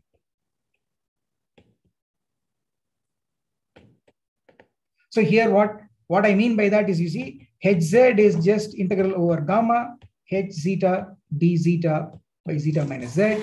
How will you calculate H dash Z? You should expect, you just do d by dz, but do it, let it go past the integral. And only when you go into the integral, zeta, think of zeta as a constant, and you're differentiating only with respect to Z. If you do that, what you will get? 1 by zeta minus Z is going to give you a minus 1 by zeta minus Z, the whole squared. And then this zeta minus Z is going to give you another minus 1. So you'll get integral over gamma, H zeta d zeta by zeta minus Z, the whole square. Okay. So the moral of the story is, and you can go on like this. Now, what is the advantage of this? Okay, of course, these things have to be proved, but the advantage of this is the following. The thing is that, if you take, so I think sometimes maybe I am missing a factor of 1 by 2 pi I, probably. So what is the, so this is something that I have to, this should be all right, but let me write this. So let me get back to this older picture. See, suppose you have a disk, where, the function f is, suppose you have a function f, w equal to fz, and it is, it's one time differentiable in the disk. Okay. Then what happens is that you do the following thing. You suppose you take any point z. Okay. What you do is that you take a curve, for example, something like a circle, okay, going around that once, okay. So you take that to be your gamma, and then you have this beautiful thing that the nth derivative of f at z, which is d n by d zn f of z. Okay, this will turn out to be n factorial by 2 pi I integral over gamma f zeta d zeta by zeta minus z, to the power of n plus 1. So you get this very beautiful thing. And this is actually a direct consequence of this. The fact is that you can differentiate under the integral sign. So you see what is happening. What is happening is, this is what is happening. You have this function f, which is differentiable once. Okay. Why is it differentiable many times? Why, for example, why is it differentiable twice, if you ask? Okay. Then what you do is, you see, in fact, it's somewhat complicated. There is a little bit of complication here. When you say it's differentiable once, I only assume it's differentiable once. I don't even know that derivative that I get, the first derivative, that's even continuous, I don't know. Okay. For example, if I knew the second derivative exists, that means the first derivative is continuous. Okay. But what I assume is only first derivative exists as a function. I don't even know that the first derivative is continuous, but the point is even that is automatic. So that is the power of the Cauchy integral. So what happens is that this is what is called, these are called the Cauchy integral formulas. What they tell you is that, they are essentially a way of, differentiation under the integral sign. And because of this, one's differentiability implies infinite differentiability. You see, that's where the magic comes from. So the magic comes from the Cauchy integral. Okay. And what you must also notice is that you see this, if you look at this formula is, there's more to it than meets the eye. See, what this formula says is that if you look at this picture, so is somebody, yeah, Professor Kumaresan, Balaji, are you assuming gamma is closed in the last equation, Cauchy integral formula? Because earlier you were dealing with only gamma a path. That's true. That's true. Here in the Cauchy here you have to assume it's a closed. Yeah, I'm assuming gamma is what is called a simple closed path. It's going around the point set. Right. And which is not to say about around the point, etc. Because you are missing the winding number. Okay. Right. Yeah. If it is a point outside, then of course I will get 0. That's fine. Okay, go ahead. Yeah. So this is what is usually in the parlance of complex variables, we call it as simple closed contour going around the point. And so the important thing now is that if you look at this formula, as Professor Kumaresan very rightly pointed out, I put this in the picture, but I didn't say it. So of course, in this situation, I am assuming that gamma is a closed path, which means gamma A equal to gamma B. So in this picture, the starting point gamma A and the ending point gamma B are in general different. But what I am assuming is that gamma A and gamma B are the same. So it's actually a loop. Okay, so it's a closed path.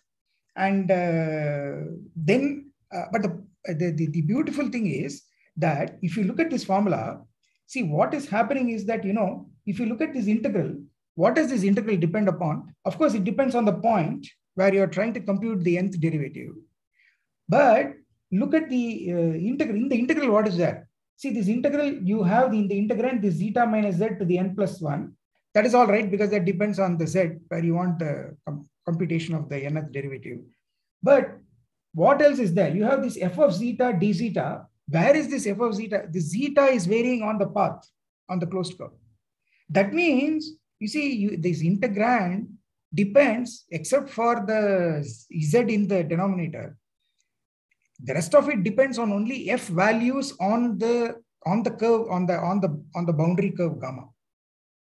That this whole integral depends on that.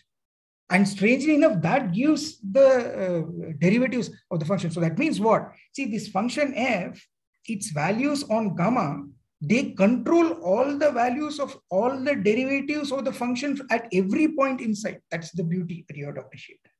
See, every point inside gamma and every derivative at each of those points, those values are completely controlled by just the f values on gamma. So that is the amazing point that has to be understood. Okay, so that is the really amazing part of Cauchy theory. Okay, so therefore the moral of the story is that this is the key to understanding why one's differentiability gives infinite differentiability. And what is the beautiful key? The key is that you get higher differentiability from one's differentiability by integrating. So you are applying integration, which is the reverse process of differentiation, to get higher derivatives. So you see, this is what you have to really appreciate. This is the beauty of Cauchy's theory. So this is another very, very beautiful thing. Then,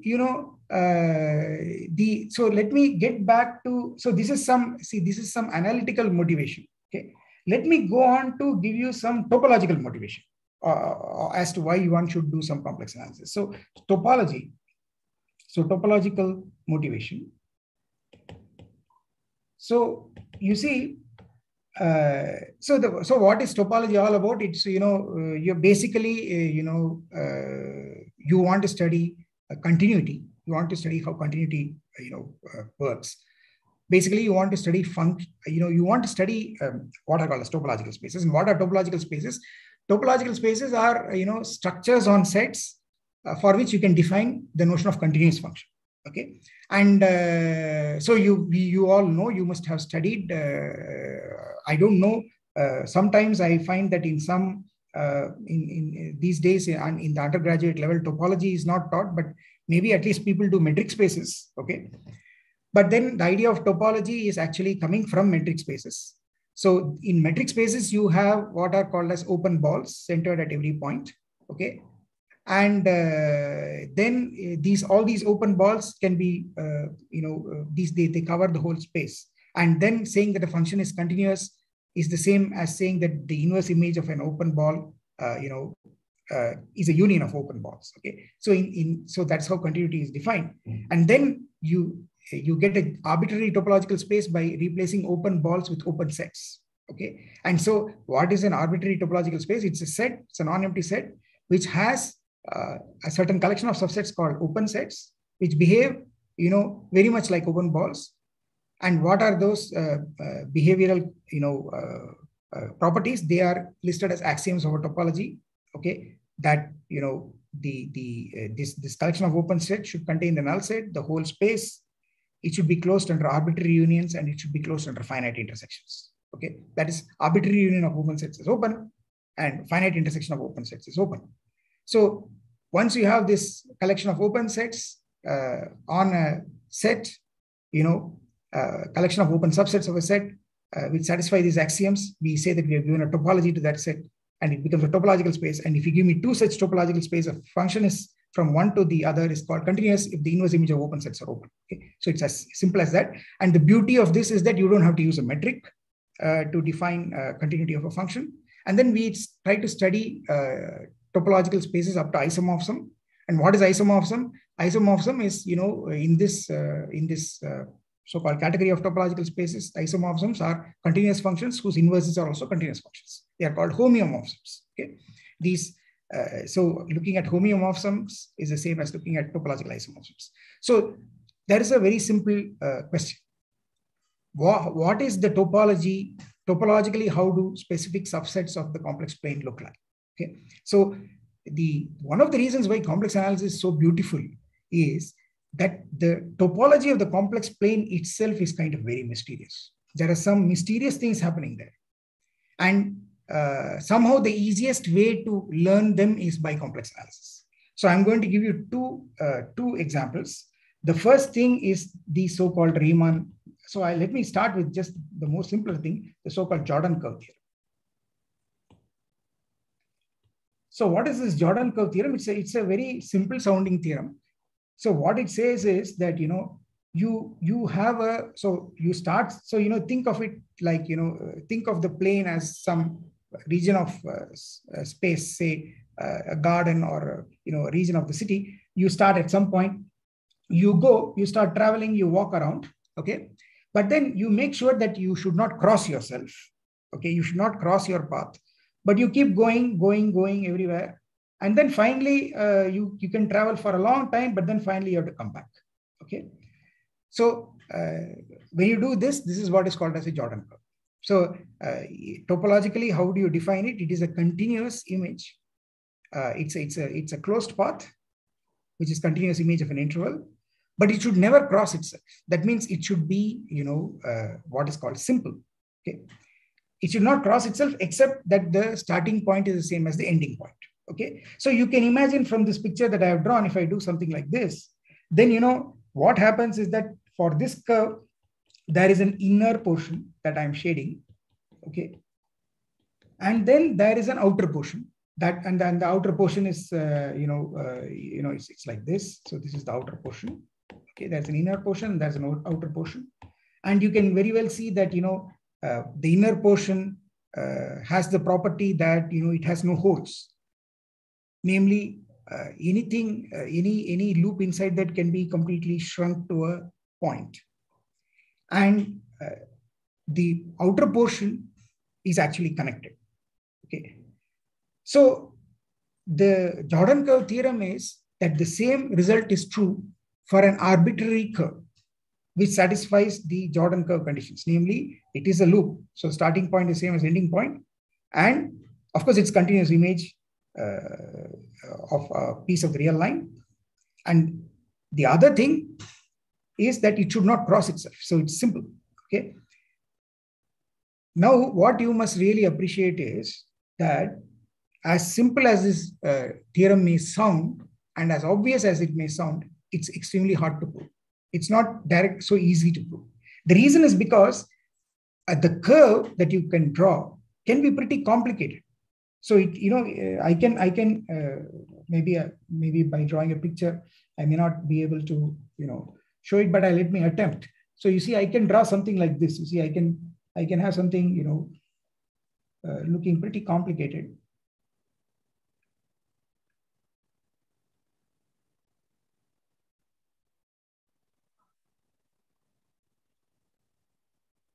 You can imagine if I draw something like this. In fact, this is very, very easy looking.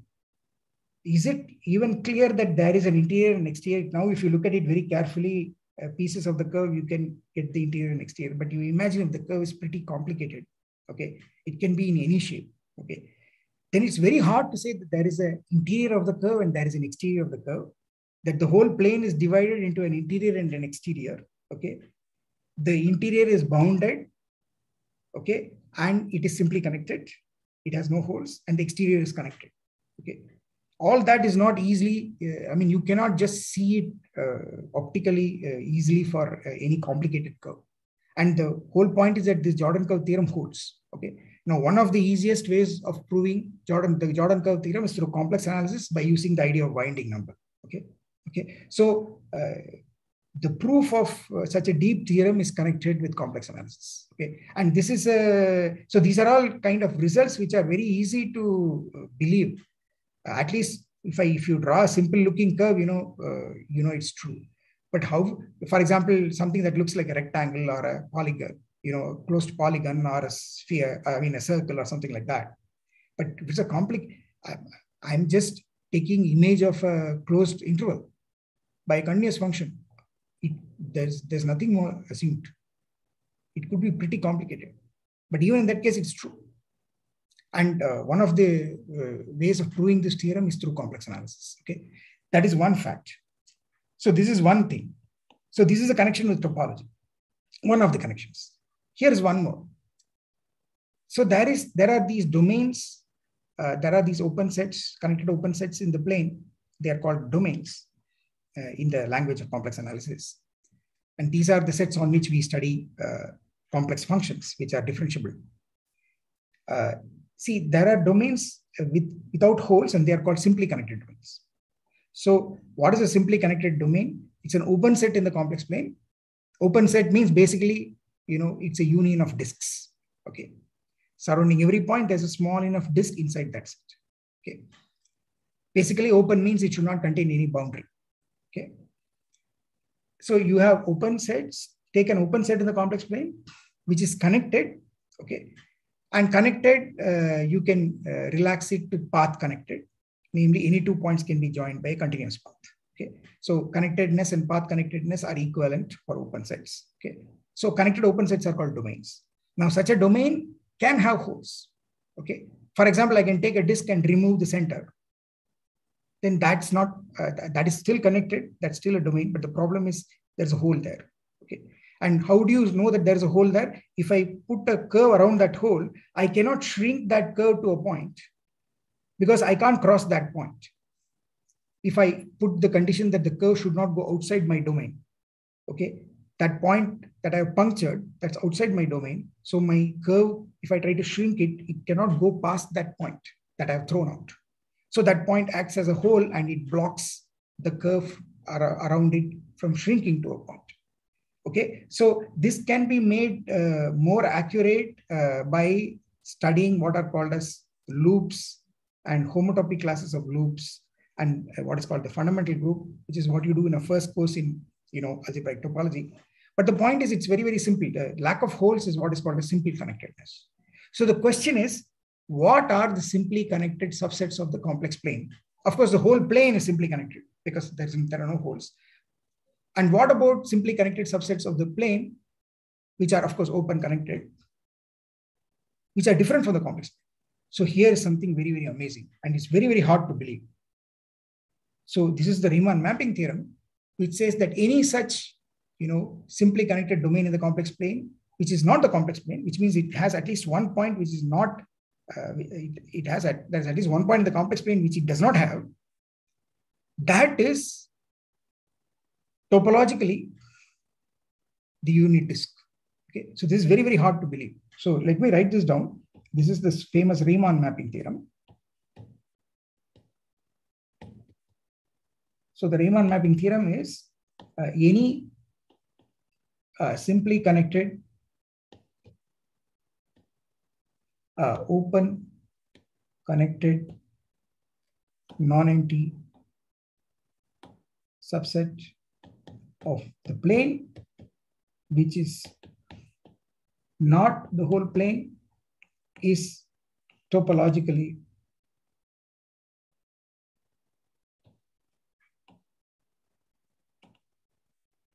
isomorphic to the unit disk.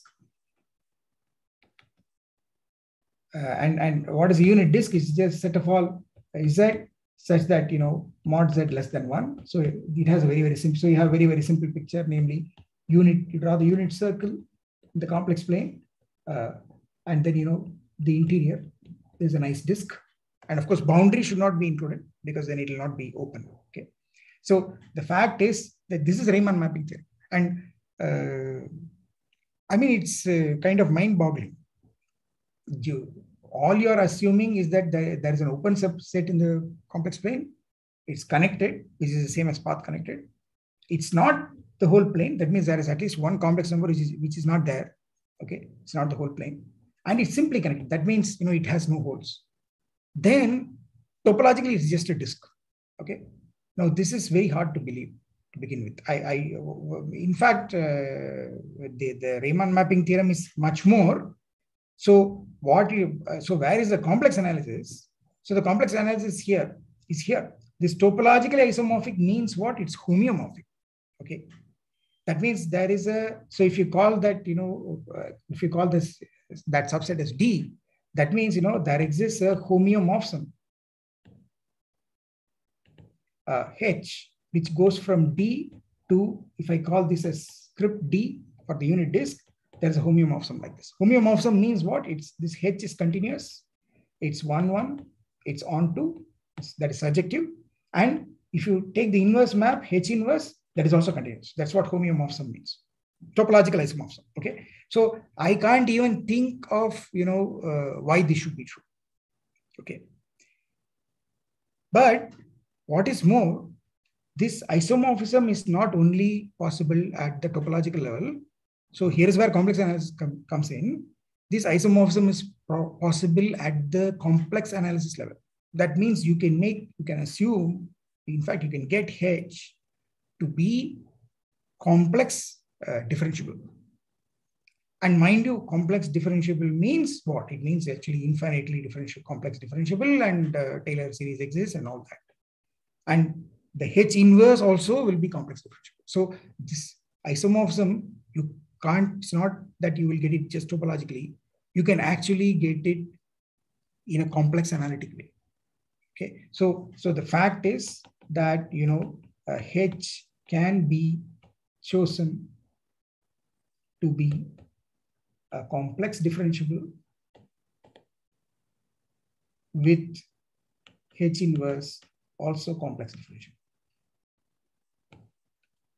So basically what this says is that any simply connected domain in the plane, which is not the whole plane, not only topologically looks like the disk, but also in terms of complex analysis, complex functions, it also in a complex analytic way is isomorphic to the disk. So that's a very, very, very deep statement. And this is part of more generally what is called the uniformization theorem for Riemann surfaces. Okay, so this is again a very, very deep theorem, and one of the nice proofs involve complex analysis. Okay, so you see, there are these kind of topological aspects of the plane. I've given you two of them, the so-called Jordan curve theorem and the Riemann mapping theorem. The proofs of these difficult theorems are accessible through complex analysis. So you see, that's another motivation to study complex analysis. Okay, so this is about the topological connection. Okay, and so let me see how much more time I have. I think so. I wanted to say several things. Let me say also something about the differential geometry part of it. So I will say some connections also with differential geometry, and maybe I have to stop with that unless you give me some more time. Of course, I would like to go on endlessly, but then I should not test the patience of my audience. So, the connections with differential geometry.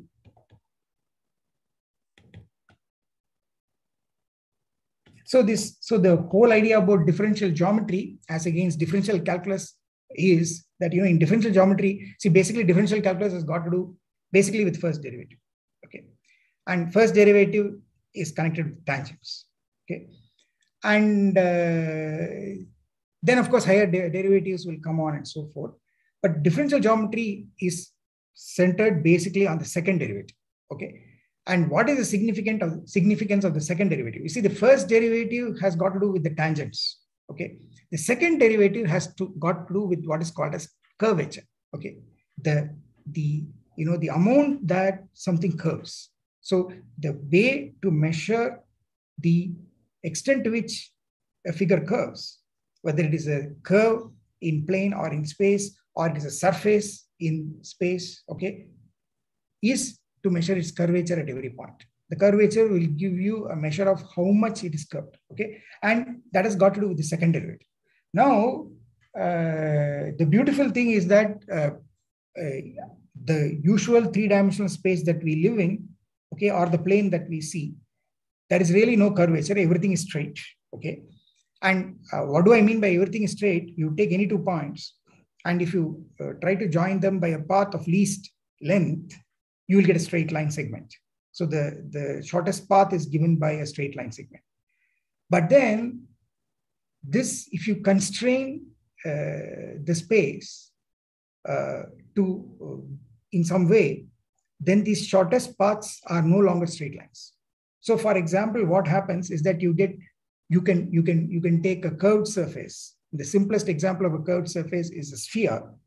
Okay, you take a sphere and then you give me 2 points on the sphere and then try to join them by paths on the sphere. Okay, and what will be the shortest path? It's very easy. You can think about it. The shortest path will be the shorter arc of the great circle passing through those 2 points. And what is a great circle passing through those 2 points? You take those 2 points on the sphere and take the center of the sphere. These will determine a plane. That plane will cut the sphere in a big circle, okay, and whose radius will be the radius of the sphere, and pass through these 2 points. And then you take these 2 points will divide the circle into 2 arcs, a major and a minor arc.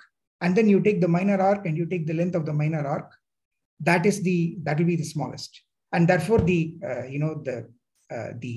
path of least length, which is in differential geometric terms called a geodesic, that is going to be only the minor arc of the big circle. Okay, so what this tells you is that your idea of shortest path, distance between 2 points, that is affected by curvature.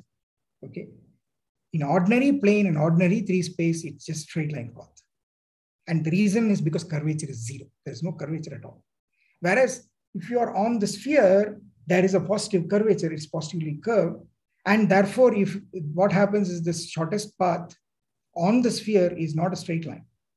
It becomes arc of a circle. Okay. So, and how is this connected with complex analysis? It's connected with complex analysis because the sphere has a complex analytic interpretation. The sphere is just the 1-point compactification of the complex plane. It's the so-called Riemann sphere. Okay. And then what you can do is that you can take the metric on the sphere. Okay, and adapt that metric, transport it to the complex plane. Okay. And then this is then called the spherical metric. Now, the advantage of this spherical metric is that it gives rise to, it can be used to define what is called a spherical derivative. And then you can use functions, studying their spherical derivatives. You can use that to prove deep theorems such as Picard theorems. Okay. So the moral of the story is that, the spherical geometry, geometry on the sphere is connected with complex analysis in this way. Okay. So the spherical, so let me just write this. Spherical geometry is just, geometry of the extended complex plane. And what is the extended complex plane? Is just C union the point at infinity. This is just the Riemann sphere. Okay, and the point at infinity, the point at infinity is represented by the North Pole. And how do you get the complex plane? The usual complex plane, from the North Pole, you just project other points of the sphere or down to the plane, and that's stereographic projection. Okay, so therefore now so this is the so you have you have the case of, so spherical geometry is the case of positive curvature. The next important thing is there a negative curvature? Is there a space of negative curvature? So here again, something very beautiful is happening. So there is a very beautiful negative object of negative curvature right in front of our eyes, but we don't see it. And guess what? It is the unit disk. Okay. So the beautiful thing is that if you look at the unit disk, okay, in the unit disk, there is a spherical, there is a curvature there that's working, and it is negative curvature. And so where did that come from? Okay. So there is a way of detecting it using complex analysis. Okay. So in complex analysis, what we do is that we study, complex analytic functions. Complex analytic functions are functions which are infinitely complex differentiable. And infinite differentiability, it's just enough to define one's differentiability. I told you that's the beauty of the Cauchy integral theory, that you will get infinite differentiability from just one's differentiability on an open set. Okay. So what you do is you try to, study since I just half said it, let me say it fully, holomorphic maps. So holomorphic map is another term that is used instead of analytic map or complex analytic map. Some older books also use the word conformal map. I'm sorry, I don't have the time to tell you about conformality, which is another absolutely beautiful property for which one should study complex analysis. So these holomorphic maps or complex analytic maps or complex differentiable maps or conformal maps as they are called. So if we study, suppose you have a map W equal to Fz, which goes from the unit disk back into the unit disk. Okay. Now something very, very beautiful happens. This map, either it is an isomorphism, and if it is not an isomorphism, it has a contracting property. So what happens is that it behaves in like a contraction with respect to a special metric on the unit disk, which is called the hyperbolic metric. So what happens is that this map is either, an isomorphism or a contraction. And it is contraction with respect to what? It's contraction with respect to what is called the hyperbolic metric. And where does all this come? This comes from what is called as the Schwarz, Pick theory. Okay. So this is a very, very essential part of complex analysis that one studies. So any holomorphic, any analytic differentiable map from the unit disk to unit disk, you see, either it is an isomorphism, otherwise it has to behave like a contraction with respect to a special metric. And that's how you detect this hyperbolic metric. And what is beautiful about this hyperbolic metric, it is having negative curvature. So that's the beauty. So it's very hard to imagine that the unit disk, which looks quite flat, okay, it's not curved at all, but actually it is having negative curvature. And the way to detect it is using complex analysis. Okay. And for that matter, you may ask, what are the geodesics? So that's very easy to describe. So I will tell you what are the geodesics. So what you have to do is that, in the unit disk, if I give you 2 points, what you do is you find a circle that passes through these 2 points, and that is orthogonal to this boundary circle. So, so what it means, I'll have to draw a circle like this. If I draw it like this, okay, then, at this point, if I draw the tangent, then this is 90 degrees. So it's orthogonal. 2 curves are orthogonal if they are tangents at that point where they intersect, they are orthogonal. So, and here also I put this, this again 90 degrees. And then lo behold, this portion, from here to here, that is your geodesic. So you see, it's very funny. The geodesics are not straight lines. This is, if you try to join it like this, that will have greater length. That's hard to believe. Why? Because it's not the usual length. This is length with respect to a different metric. And what is the formula for that metric? All that is involved in the complex analysis, okay, in the Schwarz-Pick theory. Okay, so the moral of the story is, this is how you get, geodesics, and the fact that you with respect to your ordinary intuition, this curved thing has lesser length than this straight line. Why is that happening? That's because you are measuring this with respect to a negative curvature metric. That's why something that seems to go longer is actually shorter. Okay, that's what you have to understand. That's how the negativity of the curvature is, is manifesting here. Okay, so so what I want to say is, if you look at functions on the unit disk, differentiable functions on unit disk taking values on the unit disk, that is your candidate, that is the situation, that's the complex analysis you have to study in order to understand negative curvature. That's the basic model of negative curvature. Okay, so that's another. So you see, the beauty is that whether you take the complex plane, which gives 0 curvature, or you take the Riemann sphere, okay, which is the external complex plane, or you take the unit disk, which is the case of negative curvature. The Riemann sphere is the positive curvature. So all 3 cases of curvature, positive, negative, and 0, they are all connected with studying functions on the complex plane. And so it's so that is the connection. So that is the connection with differential geometry, to say the least. Of course, there are connections also with minimal surfaces and so on and so forth. But then this is connection with differential geometry. So in fact, I was planning to say several other things, but I think that more or less my time is up.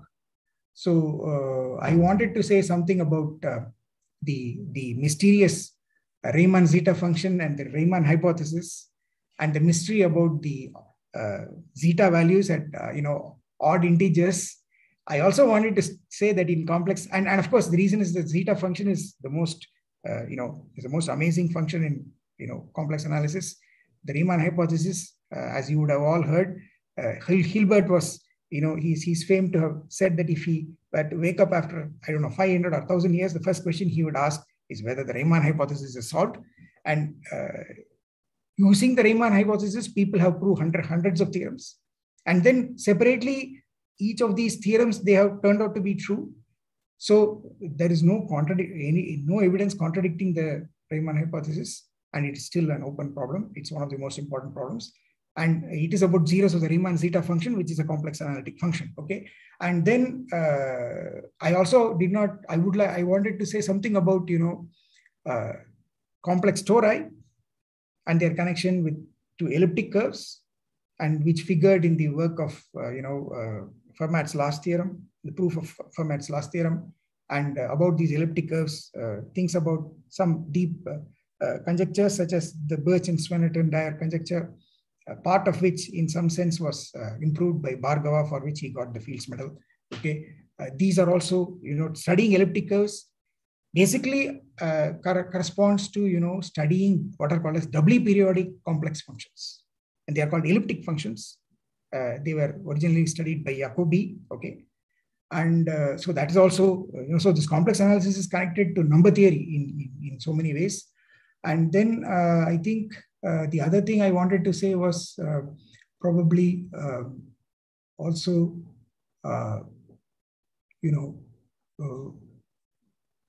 there are practical applications of complex analysis about which I have unfortunately not said anything. Complex analysis is used in fluid dynamics. For example, the cross-section of the wing of an aeroplane is called an aerofoil, and that function, which is essentially some version of Z plus 1 by Z, okay, it's called the Joukowsky airfoil, and then you can use complex function theory. And why complex function theory comes is there's another important story I didn't tell you. The complex analytic functions, they are harmonic. And harmonic functions are physically significant because these are the functions whose values at any circle, if you sum all the values and take the average, that will give you the value of the function at the center. So these are the functions of the mean value property. And mean value property is the same as harmonicity. And harmonicity is connected with complex differentiability because real and imaginary parts, of a complex differentiable function are harmonic. And the converse also locally holds. Okay. Then there is this whole, theory of Mobius transformations and conformal mappings, about which I couldn't say. So there are many other topics that I have left out, but I think I should stop here, and people can ask me if they have any questions or any suggestions.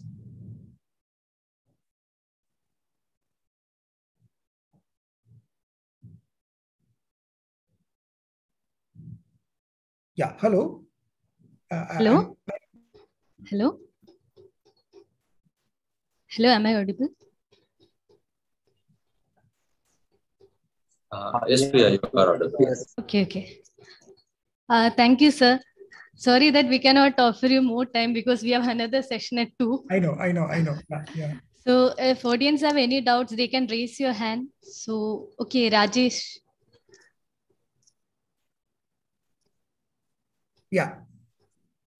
Yeah, tell me, Rajesh. Yeah. It is very, very interesting actually. So how you came from actually, we cannot explain how.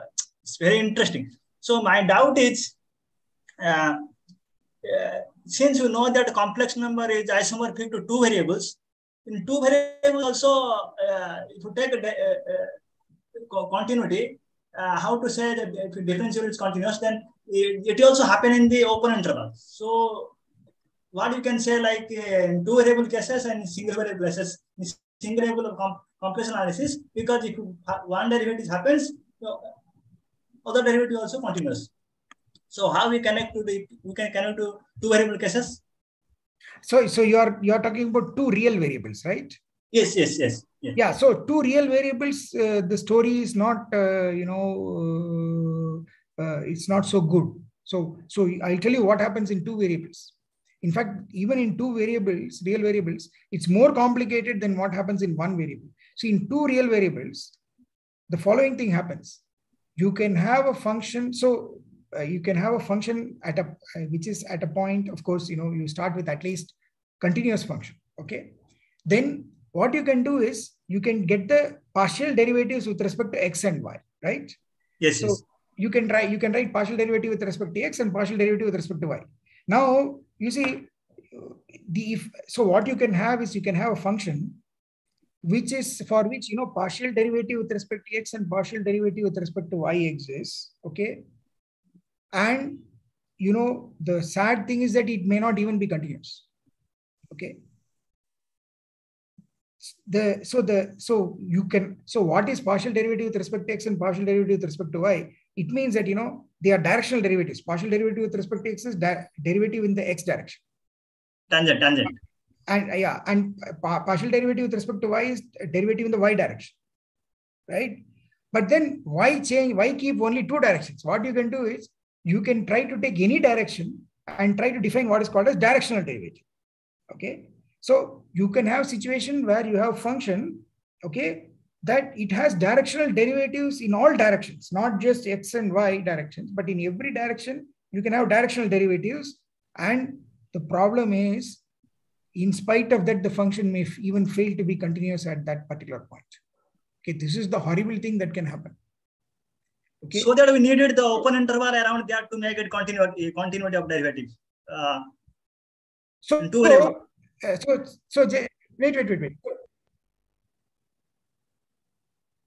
No. I think part of what you said didn't come out the audio. Can you repeat? What are you saying? Yeah, because for a derivative of double variables to be continuity, we need a continuity of a partial derivative and also neighborhood of this point to make it a continuity of these two variables. So like that, if you go to the same idea, we can extend it. Is it okay? No, it will not work. So, okay. So, yeah, I understand you are asking why it's not happening for two real variables, but it's happening for one complex variable, but they are the same. That's what you're asking, right? Yeah, because there it is also neighborhood happens in two variables. So, okay. So, there, it's a very beautiful question. See, the missing link is given by another magical thing. This magical thing is called the Cauchy-Riemann equation. Okay. So, when you write a complex function of complex variable, you write it as f equal to f of z. Its real part is written as u of z and imaginary part is written as v of z. So you write f of z as u of z plus I times v of z. So u of z is the real part, v of z is the imaginary part. Now, what happens is that this u and v, they satisfy two simultaneous first order partial differential equations, which are called the Cauchy-Riemann equations. Ux equal to vy and vx equal to minus uy. Okay. If that comes, okay, that is the missing link. If that is there, then this will not happen. So it is a very, very deep theorem. It's a very, very deep theorem. You take a complex function, okay, assume it is don't even assume it's continuous. So you see, this is very, very deep theorem. Take a complex function, don't even assume it's continuous, but assume that at every point it is locally bounded. That means at every point there is a small disk where the function values are bounded. I don't even assume continuity. Suppose that function has only first partial derivatives and the first partial derivatives satisfy the Cauchy-Riemann equations in that domain. Then that function is infinite, is actually analytic. Okay. So the magic is Cauchy-Riemann equations. Yes, but there is only continuity. Yes. No, but mind you, I am not even assuming, I'm only assuming first partial derivatives exist. I am not assuming first partial derivatives are continuous. Please understand. You have to understand. If you assume first partial derivatives exist and are continuous, that is called C1. C1 is one step more than differentiability. Okay. So there are, for example, differentiable functions, real differentiable functions of two real variables, for which the first partials are not continuous. Okay. So continuity of first partial derivatives is more than one's differentiability. It is what is called as C1. It's more than D1, which is just first differentiable. But here what I'm saying is, you just assume f equal to u plus iv, assume u and v satisfy Cauchy-Riemann equations, that is ux exists, uy exists, vx exists, vy exists, and then ux equal to vy, vx equal to minus uy, you assume, but don't assume u and v are the ux and vx are continuous. Yes. See, okay, don't assume their continuity. Just assume Cauchy-Riemann equations exist and assume f is, but just assume one simple thing. Don't even assume f is continuous. Assume that at every point there is a small disk where f is bounded, that is locally bounded. Okay, then amazing thing, that is the power of Cauchy-Riemann equations. This f is continuous, it is differentiable, it's infinitely differentiable, everything good happens to it. So the magic that you are searching for that actually distinguishes the real and the complex case is the Cauchy-Riemann equations. These Cauchy-Riemann equations are extremely magical. In fact, there is a theorem of Hartog from about almost 120 years ago that if instead of taking one complex variable, if you take n complex variables and separately in each variable, if the Cauchy-Riemann equations hold, okay, then the function is actually in all the variables complex differentiable.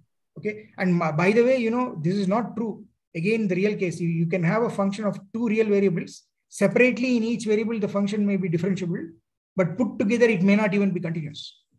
Okay, So it's so this what happens in complex analysis of one variable is something amazing. If you go more than one variable, complex analysis is of more than one variable, that's even more amazing.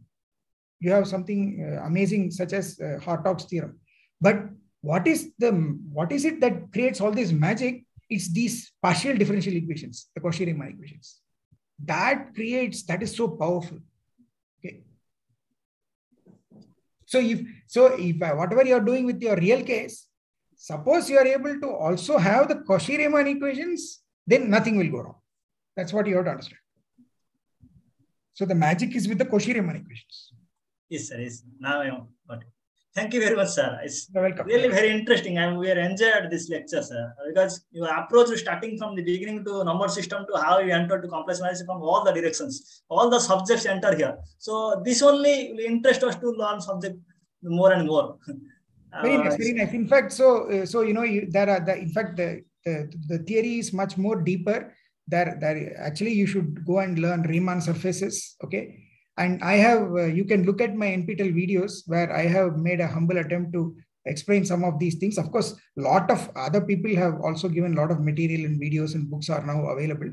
But according to me, if you really want to learn one area of mathematics where you see every other area coming in, okay, then it's complex analysis. In complex analysis, topology, algebraic topology, number theory, algebraic geometry, complex analysis, differential equations, everything will come in, and everything will come in, and then you get something very beautiful. So you see the connection of so many areas of mathematics. So that is a great motivation to learn complex analysis. So how you are entering the linear algebra here? Pardon me? Linear algebra, linear algebra. You are saying how linear algebra comes here? Yeah. So in many ways. So for example, I can tell you linear algebra. See, first thing in linear algebra is you take any matrix. Okay. If you want to get eigenvalues, what will you do? You will try to get the zeros of the characteristic polynomial. But yes, characteristic polynomial, if it is over real numbers, zeros can be complex. So you see, that means the moral of the story is even if you give me a real matrix, treat it as first as complex matrix. Yes, yes. And study the complex linear map and then get the, the information for the real linear map. So that is the moral of the story. So more generally, if you want to do linear algebra over a field, the correct way is you go to the algebraic closure of the field and do linear algebra there and then come down by using the Galois group. That is the correct way to do it. Okay. So that's one of the things. The other way in which linear algebra comes is these matrix groups are actually Mobius transformations. So the automorphisms of the whole Riemann sphere, they are exactly the 2x2 invertible matrices, complex matrices, up to scalars. This is called the Mobius group.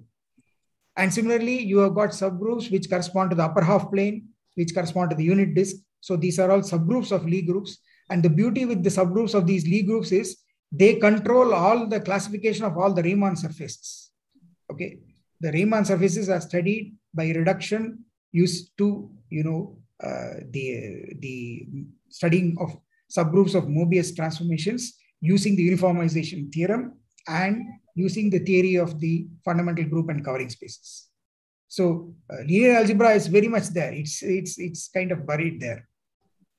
You can see that. So it's almost time. So we are now. Yeah. So let's thank our speaker Balaji sir. So it was a wonderful talk. So I thank you for accepting our invitation and joining with us. So next, I also thank MTTS Trust for their support. And one more thing I have to add, if you want to learn this complex analysis, even if you have learned the first course in complex analysis, Professor Kumareshan sir has uploaded a series of videos in his YouTube channel. And currently, I think he has uploaded 31 lectures. So I request all of you to visit his channel and watch his videos. It's really helpful. And I've already watched some videos and it is well structured. So you can always do that. And also for advanced complex analysis, you can watch Balaji sir's NPTEL lectures. And that's it. And our next session will start at 2. And we have a talk by Dr. Rakib Banerjee on teaching and learning of mathematics insight from algebra. Then from 3 to 5, we have a talk on creating presentation use in LaTeX by Mr. Kiran, PhD student, IIT Dharwad. So that's it. Thank you. Thank you, sir. Thank you. Thanks a lot. And thanks to Professor Kumaresan again, for this extraordinary service done by MTTS. And also for your nice club. I wish that you, enthuse a lot of students to again attract them back to do a lot of nice mathematics and enjoy mathematics. Okay. Yeah. So thank you. Bye. Thank you, sir.